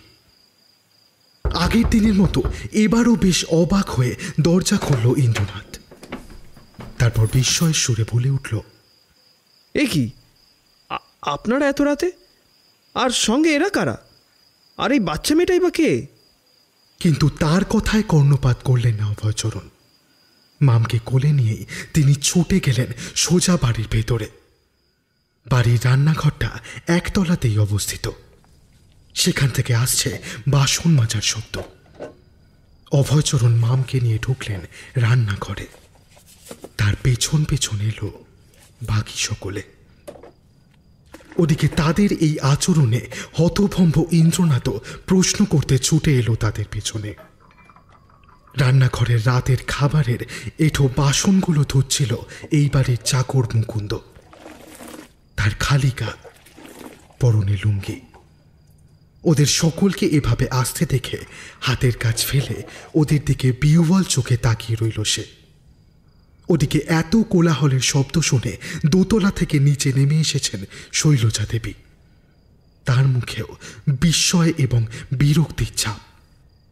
অনেক কষ্টে মামকে মুকুন্দের সামনে দাঁড় করালেন অভয়চরণ। তারপর দৃঢ় কণ্ঠে বললেন, চন্দ্রনাথ, যে ব্যক্তির কৃতকার্যের জন্য তোমায় ফাঁসির সাজা পেতে হয়েছে, যে ব্যক্তি নৃশংসভাবে খুন করেছে তোমার অন্তঃসত্ত্বা স্ত্রী এবং কন্যাকে, সে এখন ঠিক তোমার সামনেই দাঁড়িয়ে আছে। সকলের মাথায় যেন বজ্রপাত ঘটে গেল এই কথা শুনে। ওদিকে মুকুন্দ চিৎকার করে বলে উঠল, কি আলফাল কথা বলছেন আপনি? সারা বাতকুল্লা জানে যে অপর্ণা বৌদিমণি আর টুম্পা দিদিমণিকে চন্দ্রনাথ দাদাবাবুই খুন করেছে। কিন্তু সে শেষ করতে পারল না তার মুখের কথা। তার আগেই ক্রুদ্ধ চিতাবাঘের মতো মাম এগিয়ে গেল মুকুন্দর কাছে। তারপর সে মুকুন্দর বাঁ হাতটা ধরে একটা হ্যাঁচকা টানে মুচড়ে পিছন দিকে ঘুরিয়ে দিল। ব্যথার চিৎকার করে উঠল সে। ঠিক তখনই রান্নাঘরের আলোয় সকলের চোখ পড়ল মুকুন্দের বাঁ হাতের ওপরের অংশে। বেশ কিছুটা জায়গা জুড়ে একটা পুরনো ক্ষত চিহ্ন, যেন বেশ কিছু বছর আগে কোনো তীক্ষ্ণ বস্তু দিয়ে 4টে সমান্তরাল লাইন অনুযায়ী ক্ষত সৃষ্টি হয়েছে সেই স্থানে। সৌভাগ্যবশত তোমার বাঁ হাতের ওই ক্ষত চিহ্নটা আমি তোমাকে প্রথম দেখার সময় খেয়াল করি মুকুন্দ। একটু ভুল করে ফেলেছিলে তুমি আমাদের সামনে হাত কাটা গেঞ্জি পরে থেকে। অবশ্য সেদিন না তুমি জানতে না আমি, যে স্বয়ং অপর্ণার প্রেতাত্মাই আমাকে দেখাবে কিভাবে তোমার হাতে খুন হবার আগে তোমার দেহের ওই স্থানেই কাঁটা চামচ দিয়ে আঘাত করে শেষ রক্ষা করতে চেয়েছিল সে। কিন্তু 5 বছর আগে ও যে বলেছিল ওর ওই ক্ষত চিহ্নটা সাইকেল থেকে পড়ে গিয়ে হয়েছিল। ততক্ষণে কোনো অমানসিক শক্তি যেন ভর করেছে মামের দেহে। মুকুন্দের টুঁটি চেপে ধরে তাকে তুলে ফেলেছে মাটি থেকে 2 হাত ওপরে। শ্বাস নেওয়ার জন্য ছটপট করতে লাগলো মুকুন্দ। অবশেষে সে চিৎকার করে উঠল, মিথ্যে কথা বলেছিলাম আমি খুন করেছি ওদের দুজনকে। আমি ফাঁসিয়েছি চন্দ্রনাথ দাদাবাবুকে, এবং তা করেছি শুধু শৈলজা মা ঠাকুরনের কথায়। এই বিস্ফোরক কথা শুনে সকলে ঘুরে তাকালো পেছনে দাঁড়ানো শৈলজা দেবীর দিকে। থর থর করে কাঁপছে তার শরীরটা। তার বিস্ফারিত চোখ দুটি যেন কোটরের বাইরে বেরিয়ে আসতে চাইছে। শেষ পর্যন্ত একজন মা হয়ে আপনি নিজের বৌমা নাতনিকে খুন করালেন, আর নিজের ছেলেকে মিথ্যা অপরাধে ফাঁসি কাঠে ঝোলালেন আপনি। ছি! আর সহ্য করতে পারলেন না শৈলজা দেবী। অত্যাধিক বিদ্বেষ এবং ঘৃণা মেশানো স্বরে তিনি উন্মাদের ভঙ্গিতে বললেন, আমি মুকুন্দকে দিয়ে করিয়েছি এসব। চন্দ্রনাথ মদ খেয়ে বউকে মারে, অপর্ণার চরিত্র নিয়ে সন্দেহ করে, তান্ত্রিকের সাথে মেশে। এইসব কথাগুলোকে কাজে লাগিয়েই আমি করেছিলাম এই পরিকল্পনা। সেই সময় আমি রানাঘাটে দিদির বাড়িতে, মুকুন্দও কিছুদিনের জন্য ছুটি নিয়েছে। আমি ফোনে পয়সার লোভ দেখিয়ে কাজ করতে রাজি করাই মুকুন্দকে। কিন্তু কেন করালেন আপনি এই কাজ? পাগলের মতো খিলখিলিয়ে হেসে উঠলেন শৈলজা দেবী। তারপর বললেন, কারণ কারণ তোমরা কেউ জানো না যে চন্দ্রনাথ আমার গর্ভজাত সন্তান না। আমার প্রথম সন্তান আমি মৃত প্রসব করি। হাসপাতালেই বড্ড ভেঙে পড়েছিলাম আমি। সেদিনই আমার পাশের বেডে এক ফুটফুটে সন্তান জন্ম দিতে তার মা মারা যায়। আমার স্বামীর অনুরোধে হাসপাতালের ডাক্তাররা ওই সন্তানকে আমার কোলে তুলে দেয়। এই কথা শুধু আমি, আমার স্বামী এবং হাসপাতালের কিছু ডাক্তার জানত। আমি খুশি মনে বাচ্চা নিয়ে বাড়ি চলে আসলাম। তার নাম রাখলাম চন্দ্রনাথ। প্রথম আমি ওকে নিজের ছেলে চোখেই দেখতাম, কিন্তু 9 বছরের মাথায় ইন্দ্র হওয়ার পর আমি যেন বুঝলাম নিজের আর পরের রক্তের মধ্যে কতটা তফাৎ। তাছাড়া আমি চাইতাম যে আমার স্বামীর সব সম্পত্তির অংশই যেন আমার গর্ভের সন্তান ইন্দ্র পায়। তাই মনে মনে ফন্দি করতে লাগলাম কিভাবে চন্দ্র আর ওর গোটা পরিবারটাকে এই পথের মাঝখান থেকে সরানো যায়। ছি মা ছি, আমি জানতাম দাদা নির্দোষ, কিন্তু তুমি এমন নোংরা কাজ করাতে পারো তা আমি স্বপ্নেও ভাবিনি। ততক্ষণে মাম ছেড়ে দিয়েছে মুকুন্দকে। সে এখন জ্বলন্ত চোখে চেয়ে আছে শৈলজা দেবীর দিকে। ওদিকে মুকুন্দ সবাইকে ঠেলে ছুটে গেল শৈলজা দেবীর দিকে। তারপর কাঁদতে কাঁদতে বলল, চলুন মাটা করুন, চলুন আমরা পালাই। ওই মেয়েটার মধ্যে চন্দ্রনাথের আত্মা আছে। ও মেরে ফেলবে আমাদের, ও মেরে ফেলবে আমাদের। চলুন পালাই পালাই। কিন্তু কথা শেষ করতে পারল না সে।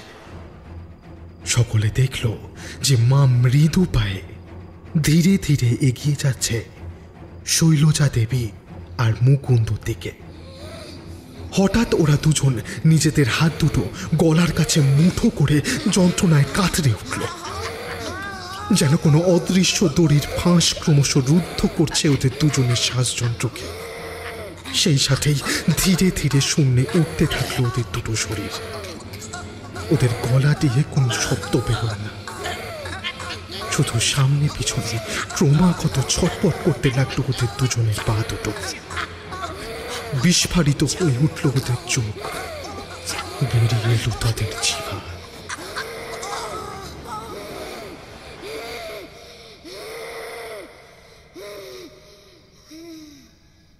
অবশেষে ওদের নিথর শরীর দুটো শূন্য থেকে ঝপ করে পড়ল ঘরের মেঝের ওপর।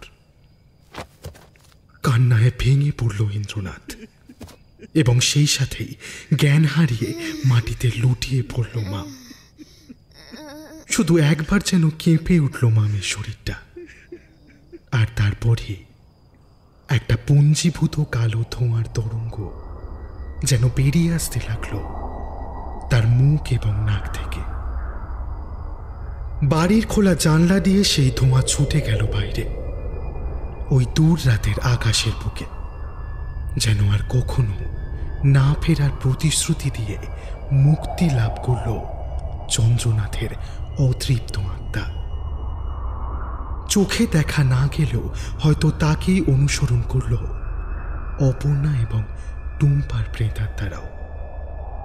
হাতের ঘড়ির দিকে তাকালেন অভয়চরণ।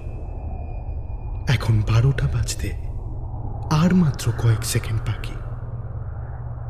মনে মনে একটা মন্ত্র উচ্চারণ করে নিজের দেহে থাকা বেতালের সত্তাকে বিদায় জানালেন তিনি।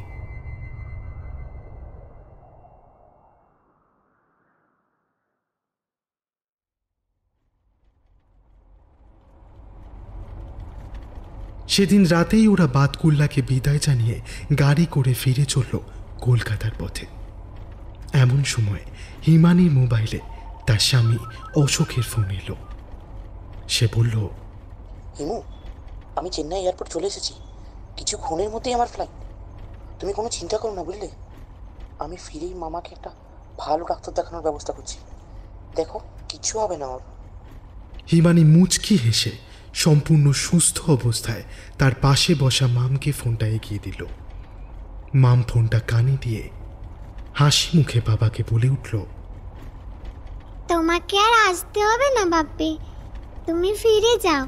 আমি এখন সম্পূর্ণ সুস্থ হয়ে গিয়েছি, আর কিচ্ছুটি হবে না আমার।